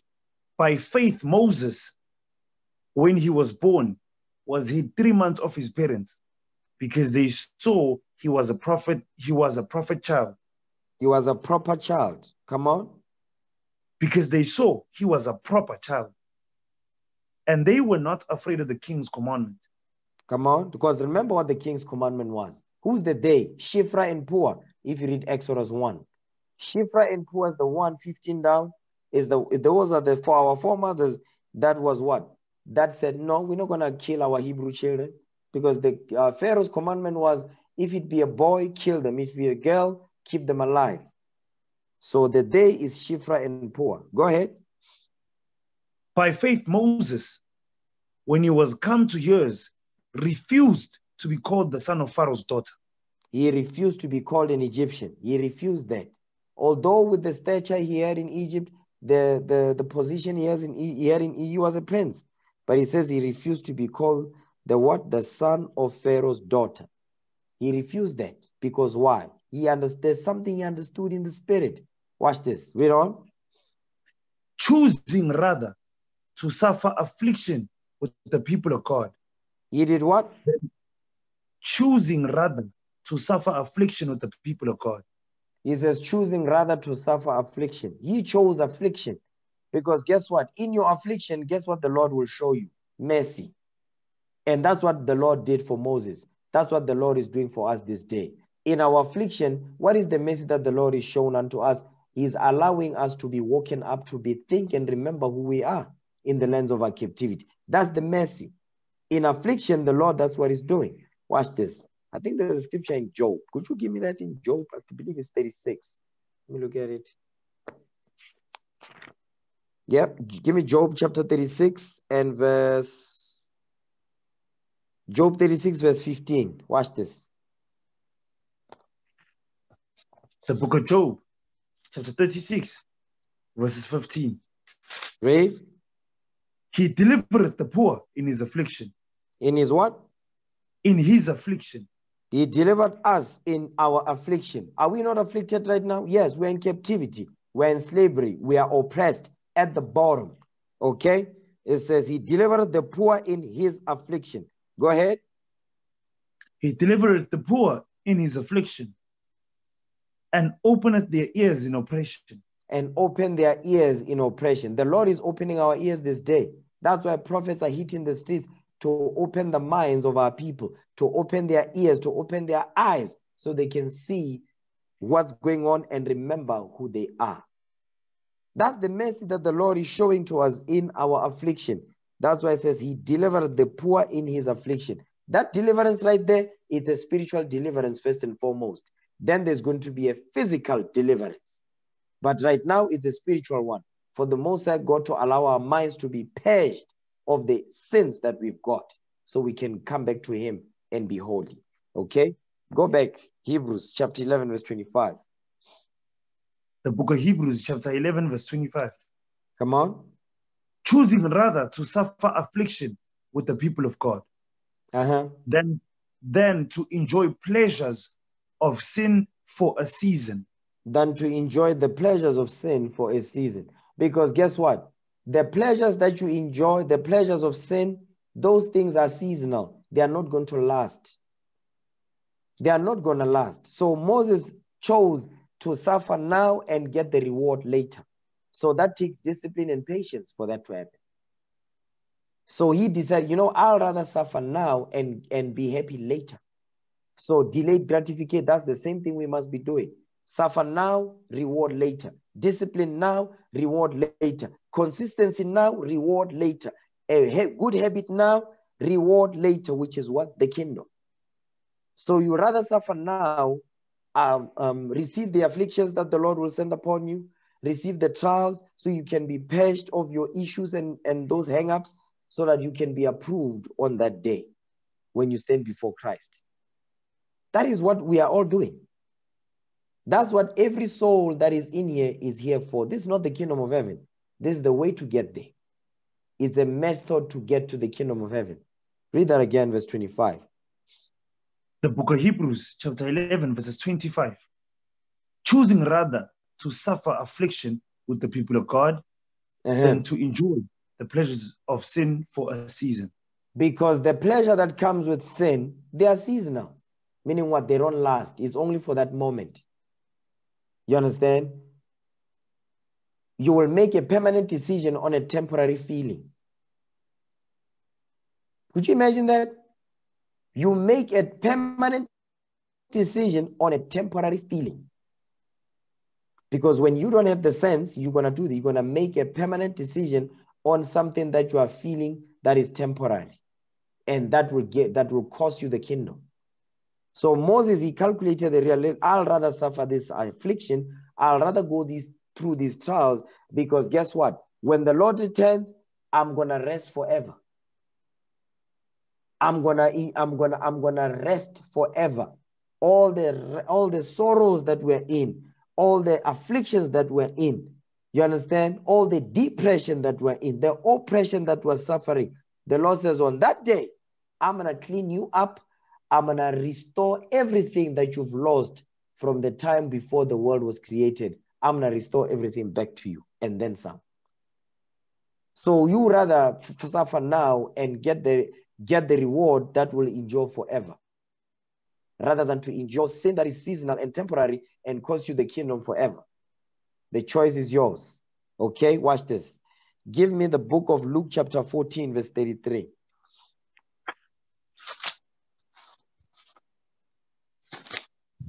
The book of Luke chapter 14, verse 33. So likewise, whosoever he be of you that forsaketh not all that he hath, he cannot be my disciple. It says, if you don't forsake all that you have, you cannot be my disciple. Meaning what? Don't be 1 foot in and 1 foot out. You want to be in the world and be in the truth at the same time. That's not going to happen. You understand? Christ wants you to be disciplined. Christ wants you to make up your mind. Are you in this? If you are, be here 100. If you are in the world, be in the world 100. At least I know you are a full-blown demon, and guess what? You are a full-blown righteous man. Don't be in the middle. You understand? It says, so likewise, whosoever he be of you that forsaketh not all that he hath, he cannot be my disciple. Meaning what? You must deny yourself. You must deny your life. You must deny yourself the pleasures that only last for a season. Suppress those things. Use the word of God to discipline you, okay? And understand and keep your eyes on the prize. Not the coochie. The coochie is not the prize. The kingdom is. Understand that. Shout out to those brothers that are buried in the women's coochies. Watch this. Sirach 21 verse 1. Watch this. This is how you make sure that this is how you make sure to forsake the things. You must forsake the things that are going to cost you the kingdom. Watch this. Sirach 21 verse 1. Ecclesiasticus 21 verse 1. Come on. The book of Ecclesiasticus chapter 21 verse 1. My son, hast thou sinned? Do so no more, but ask pardon for thy former sins. You see that? Ask mercy for your former sins. Ask pardon. Ask the Lord to pardon your sin, your former sins. So it says, as you sin, which is all of us have, do so no more, meaning repent, but ask. And when you ask pardon for your former sins, that means you must confess those sins. You can't ask pardon for your former sins, but you don't confess them. The Lord wants you to tell him the sins that you have committed, the laws that you have broken. Father, I'm sorry I stole such and such. Father, I'm sorry that I committed an abortion. You must tell the Lord. You must confess those things. Not to any of us, but to the Most High God. You must confess those things, those former sins. You must do that thing. And only then the Lord will pardon you your sins. The Lord will have mercy on you. He will deal with you not according to the strictness of his laws, but he's going to deal with you according to his mercy. Watch this. Give me James chapter 1 verse 12. Understand, the trials are seasonal. So always keep that in mind, and that the flesh is weak. Because the trials are seasonal and the flesh is weak, your job is to strengthen your mind so you can what? You can have power over the sinful flesh. James 1 verse 12. Watch this. The book of James chapter 1 verse 12. Blessed is the man that endureth temptation. That what? Endureth temptation. That endure the temptation. You must endure the temptation, the trial. For you to endure, you must have the patience to endure. Patience is what's going to help you to endure. That's why Christ says, in your patience, possess your soul. Read that again. The book of James, chapter 1, verse 12. Blessed is the man that endureth temptation. Come on. For when he is tried, he shall receive the crown. When he is tried. When he's tried. When he's tried, when he is tried. Because it's about what? This whole thing is about trials. What is being tried? Your faith is being tried. Watch this. Hold that. Give me 1 Peter 4. 1 Peter chapter 4 and verse 12. First book of Peter, chapter 4, verse 12. Beloved, think it not strange concerning the fiery trial, which is to try you. Which is to what? Try you. Which is to try you. What is being tried? Your faith is being tried. Okay, come on. As though some strange thing happened to you. You see that part right there? As though some strange thing is happening unto you. It's like some weird things going on around me. The hell is going on? It's because the Lord is trying you. The Lord is getting ready to move you to the next stage in your what? In your growth in this truth. So you can't run away from those trials. You must stand the heat. So the Lord can purge certain things out of you. Read that again. First book of Peter, chapter 4, verse 12. Beloved, think not strange concerning the fiery trial, which is to try you, as though some strange thing happened unto you. Read. But rejoice. But what? Rejoice. But rejoice. He says, but you must rejoice when these trials are coming. Why? Because you know the Lord wants to purge something out of you that he does not want. Go ahead. But rejoice, inasmuch as ye are partakers of Christ's sufferings, that when his glory shall be revealed, ye may be glad also with exceeding joy. You see that thing? When Christ returns, you also may be what? You may be glad with exceeding joy. Because you what? You are partaking in Christ's sufferings. Because when we are suffering, is what? Is also symbolic of the suffering that Christ went through. So the servant is not above his master. So what the trials that Christ went through, we're going to go through them as well. So when we go through those trials, guess what that means? That means we must what? We must rejoice. We must rejoice. Okay? But don't be suffering as an evildoer. Watch this. Could you keep reading? Because this is where brothers and sisters fall off. Read verse 14. If ye be reproached for the name of Christ, happy are ye. Stop right there. If ye be what? If ye be reproached for the name of Christ. If you be reproached, hold on. If you be reproached for the name of Christ, meaning what? You are going through trials because of what? Because you apply the laws of God. He says, happy are you. Yeah, that's fine. That's all praise to the Most High. Next part of the verse. For the Spirit of glory and of God rested upon you. You see that thing? Because you are in the Spirit, you are applying God's commandments. Read. On their part, he is evil spoken of. Meaning Christ is evil spoken of because we follow after his footsteps. Come on. But on your part, he is glorified. But on your part is glorified, meaning Christ is glorified when you overcome your trials. You suffer because of what? The name of Christ. Next part of the next verse. Now watch this. But let none of you suffer as a murderer. You see that thing? But he says, but let none of you suffer as a murderer. You have hatred for your brother. You understand? You are causing issues in the congregation. But he says, don't suffer like that. Don't suffer as a murderer. Next part of the verse. Come on. Or as a thief. Or as a thief. You have that thieving spirit. The Lord says, when you suffer, is because what? It's well deserved. Why? Because you don't want to repent. Okay, come on. Or as an evildoer. Or as an evildoer. Don't suffer as an evildoer because you are doing some evil stuff. Go ahead. Or as a busybody in other men's matters. You see that thing? Or as a busybody, sowing discourse, causing issues among brethren. He says, don't suffer like that, though. You understand? So when you go through trials, understand why you are going through those trials. Are you going through them because you are an evildoer? You are a busybody, you are a murderer, you have a thieving spirit. You understand? So you examine yourself. So once you discover that this is the reason why I'm going through this, what is the next thing for you to do? Ask for mercy. Repent. Repent. And keep it moving. Go ahead. Or as a busybody in other men's matters. Come on. Yet, if any man suffer as a Christian. Suffer as a Christian, meaning as the anointed. Go ahead. Let him not be ashamed. Don't be ashamed because you are suffering because of what? You are partaking in Christ's sufferings. Read.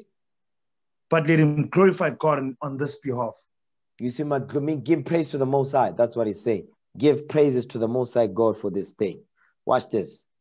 Why would the Lord take you through this thing? Why is the Lord allowing these trials to happen upon us? Why is he doing that? The trials just keep coming over and over. The same sin keep returning over and over. Why? Give me the book of Deuteronomy chapter 8, verse 2. Deuteronomy chapter 8, verse 2. Watch this. The book of Deuteronomy chapter 8, verse 2. Read. And thou shalt remember all the way which the Lord thy God led thee 40 years. The book of Deuteronomy chapter 8, verse 2. And thou shalt remember all the way which the Lord thy God led thee these 40 years in the wilderness. Read. To humble thee. To what? And to humble thee. To humble you. The reason why the Lord did that, the 40 years in the wilderness, the Lord was doing it to humble us, to purge out of our spirits the what? The evils, the idolatrous practices. You understand? The evil speaking, the hatred of leadership, all of that stuff. The Lord did that thing. The spirit of murmuring and complaining. The Lord was what? He was doing that to humble us. Come on. To humble thee. Mm-hmm. And to prove thee. And to what? And to prove thee. And to prove you whether you are worthy for this. You are worthy to be called into this truth. Go ahead. And to know what was in thine heart? What was in your mind, to see where your mind is at. Are you for this? Are you about this? Or you're just faking the funk? Go ahead. Whether thou wouldst keep his commandments or no. You see that thing? The whole proving process was about what? Whether you're going to keep his commandments or not. Are you going to be loyal to his son? Are you going to be loyal to the Most High God that delivered us out of the hand of Egypt with a mighty hand? Are we going to give praise to the Lord? Are we going to hold on? Because the Lord sees everything that goes on. He sees everything. He's the Almighty. That's why he's called the Almighty. Without beginning of days, without end of days. So now, understanding that when we go through trials, we cannot depart. We cannot run away. Why? Because the Lord is right there just watching.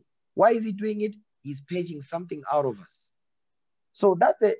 What you brothers and sisters need to understand is that a lot of you are very, very spoiled. And I'm going to explain what I mean by that. You see, our people out there, they don't know why they're going through these things that they're going through on a daily basis. They don't know why they are plagued.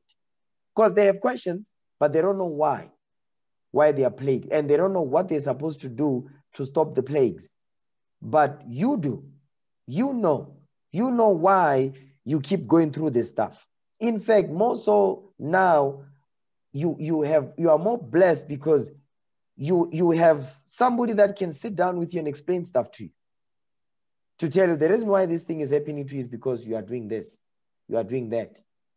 You see, coming up in this truth, there's a lot of stuff that just kept happening to me over and over. I had no idea what the hell that was going until the Lord decided to just have mercy. When you read, you start to see certain things. I've read this many times, but I never saw it like that. Because on that day, that's when the Lord said, okay, I'm going to open it for you on that day. You don't have to go through that now. You have everything you need. But yet, you are still taking it for granted. You are not making your calling and election sure. So the question you must ask, are you worthy or worthless? That's the question you must ask. Are you worthy? Are you going to prove yourself worthy for this truth or worthless for this truth? The choice is yours. Choose you this day. That is what the Lord is trying to do for us. Because if we don't humble down to what this Bible says, the Lord will humble us. And you don't want to be on that side of that. You don't want to be that. You don't want to be on the short end of the stick. You don't want that. The Most High God will humiliate you. Okay? The Lord will humiliate you. You brothers have not gone through humiliation yet. You have not gone through stuff like you have not. Listen, the Lord will humiliate you, and it's not something that's going to last for a month. The Lord will take it, listen, for months and months on end, years even. It just keeps coming. Every now and again, it keeps returning. The Lord will humiliate you until you get it correct and say, you know what? I have to humble down here. And guess what? At that point, the Lord said, I'm not going to open it to you why I'm doing this. I'm going to punish you first. Then once I'm satisfied, I'll open to you why I had to do this. Then you see it and say, yeah, okay. I see it now. That's how the Lord does it. You don't humble down, the Lord will humble you. Watch this. Give me 2 Chronicles chapter 7, verse 14. Second Book of Chronicles, chapter 7, verse 14. Read. If my people, which are called by my name, shall humble themselves. Shall what? Humble themselves. That's what the Lord is looking for. The Most High God wants us to humble ourselves to this Bible. Go ahead. And pray. And what? And pray. You see the importance of prayer? It's even mentioned in there. Humble yourself, pray. Go ahead. And seek my face. The face of the Most High God is this Bible. Seek my face. Come on. And turn from the wicked ways. Turn from your wicked ways. Go ahead. Then will I hear from what? heaven. Wait. What did he say? Then. Only then. So that means you must humble yourself. You must what? Humble yourself. Pray. Confess your sins.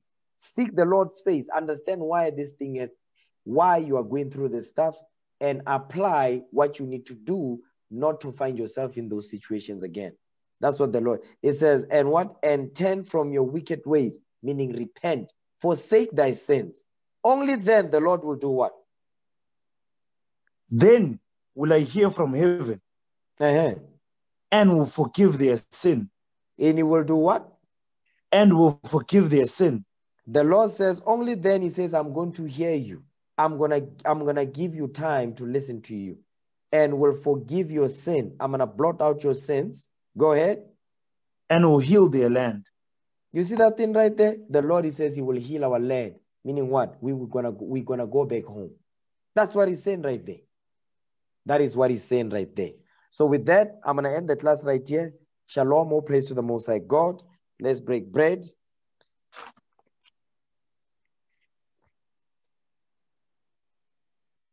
For I have received of the Lord that which also I delivered unto you, that the Lord Jesus, the same night in which he was betrayed, took bread. And when he had given thanks, he brake it and said, Take, eat, this is my body, which is broken for you. This do in remembrance of me. After the same manner also he took the cup when he had supped, saying, This cup is the New Testament in my blood. This do ye, as oft as ye drink it, in remembrance of me. For as often as ye eat this bread and drink this cup, ye do show the Lord's death till he come. Wherefore, whosoever shall eat this bread and drink this cup of the Lord unworthily shall be guilty of the body and the blood of the Lord. But let a man examine himself, and so let him eat of that bread and drink of that cup. For he that eateth and drinketh unworthily eateth and drinketh damnation to himself, not discerning the Lord's body. For this cause many are weak and sickly among you, and many sleep. In the name of our Lord and Savior Jesus Christ, we pray. Amen. Let's get the Most High hand for that class. All praise to the Lord.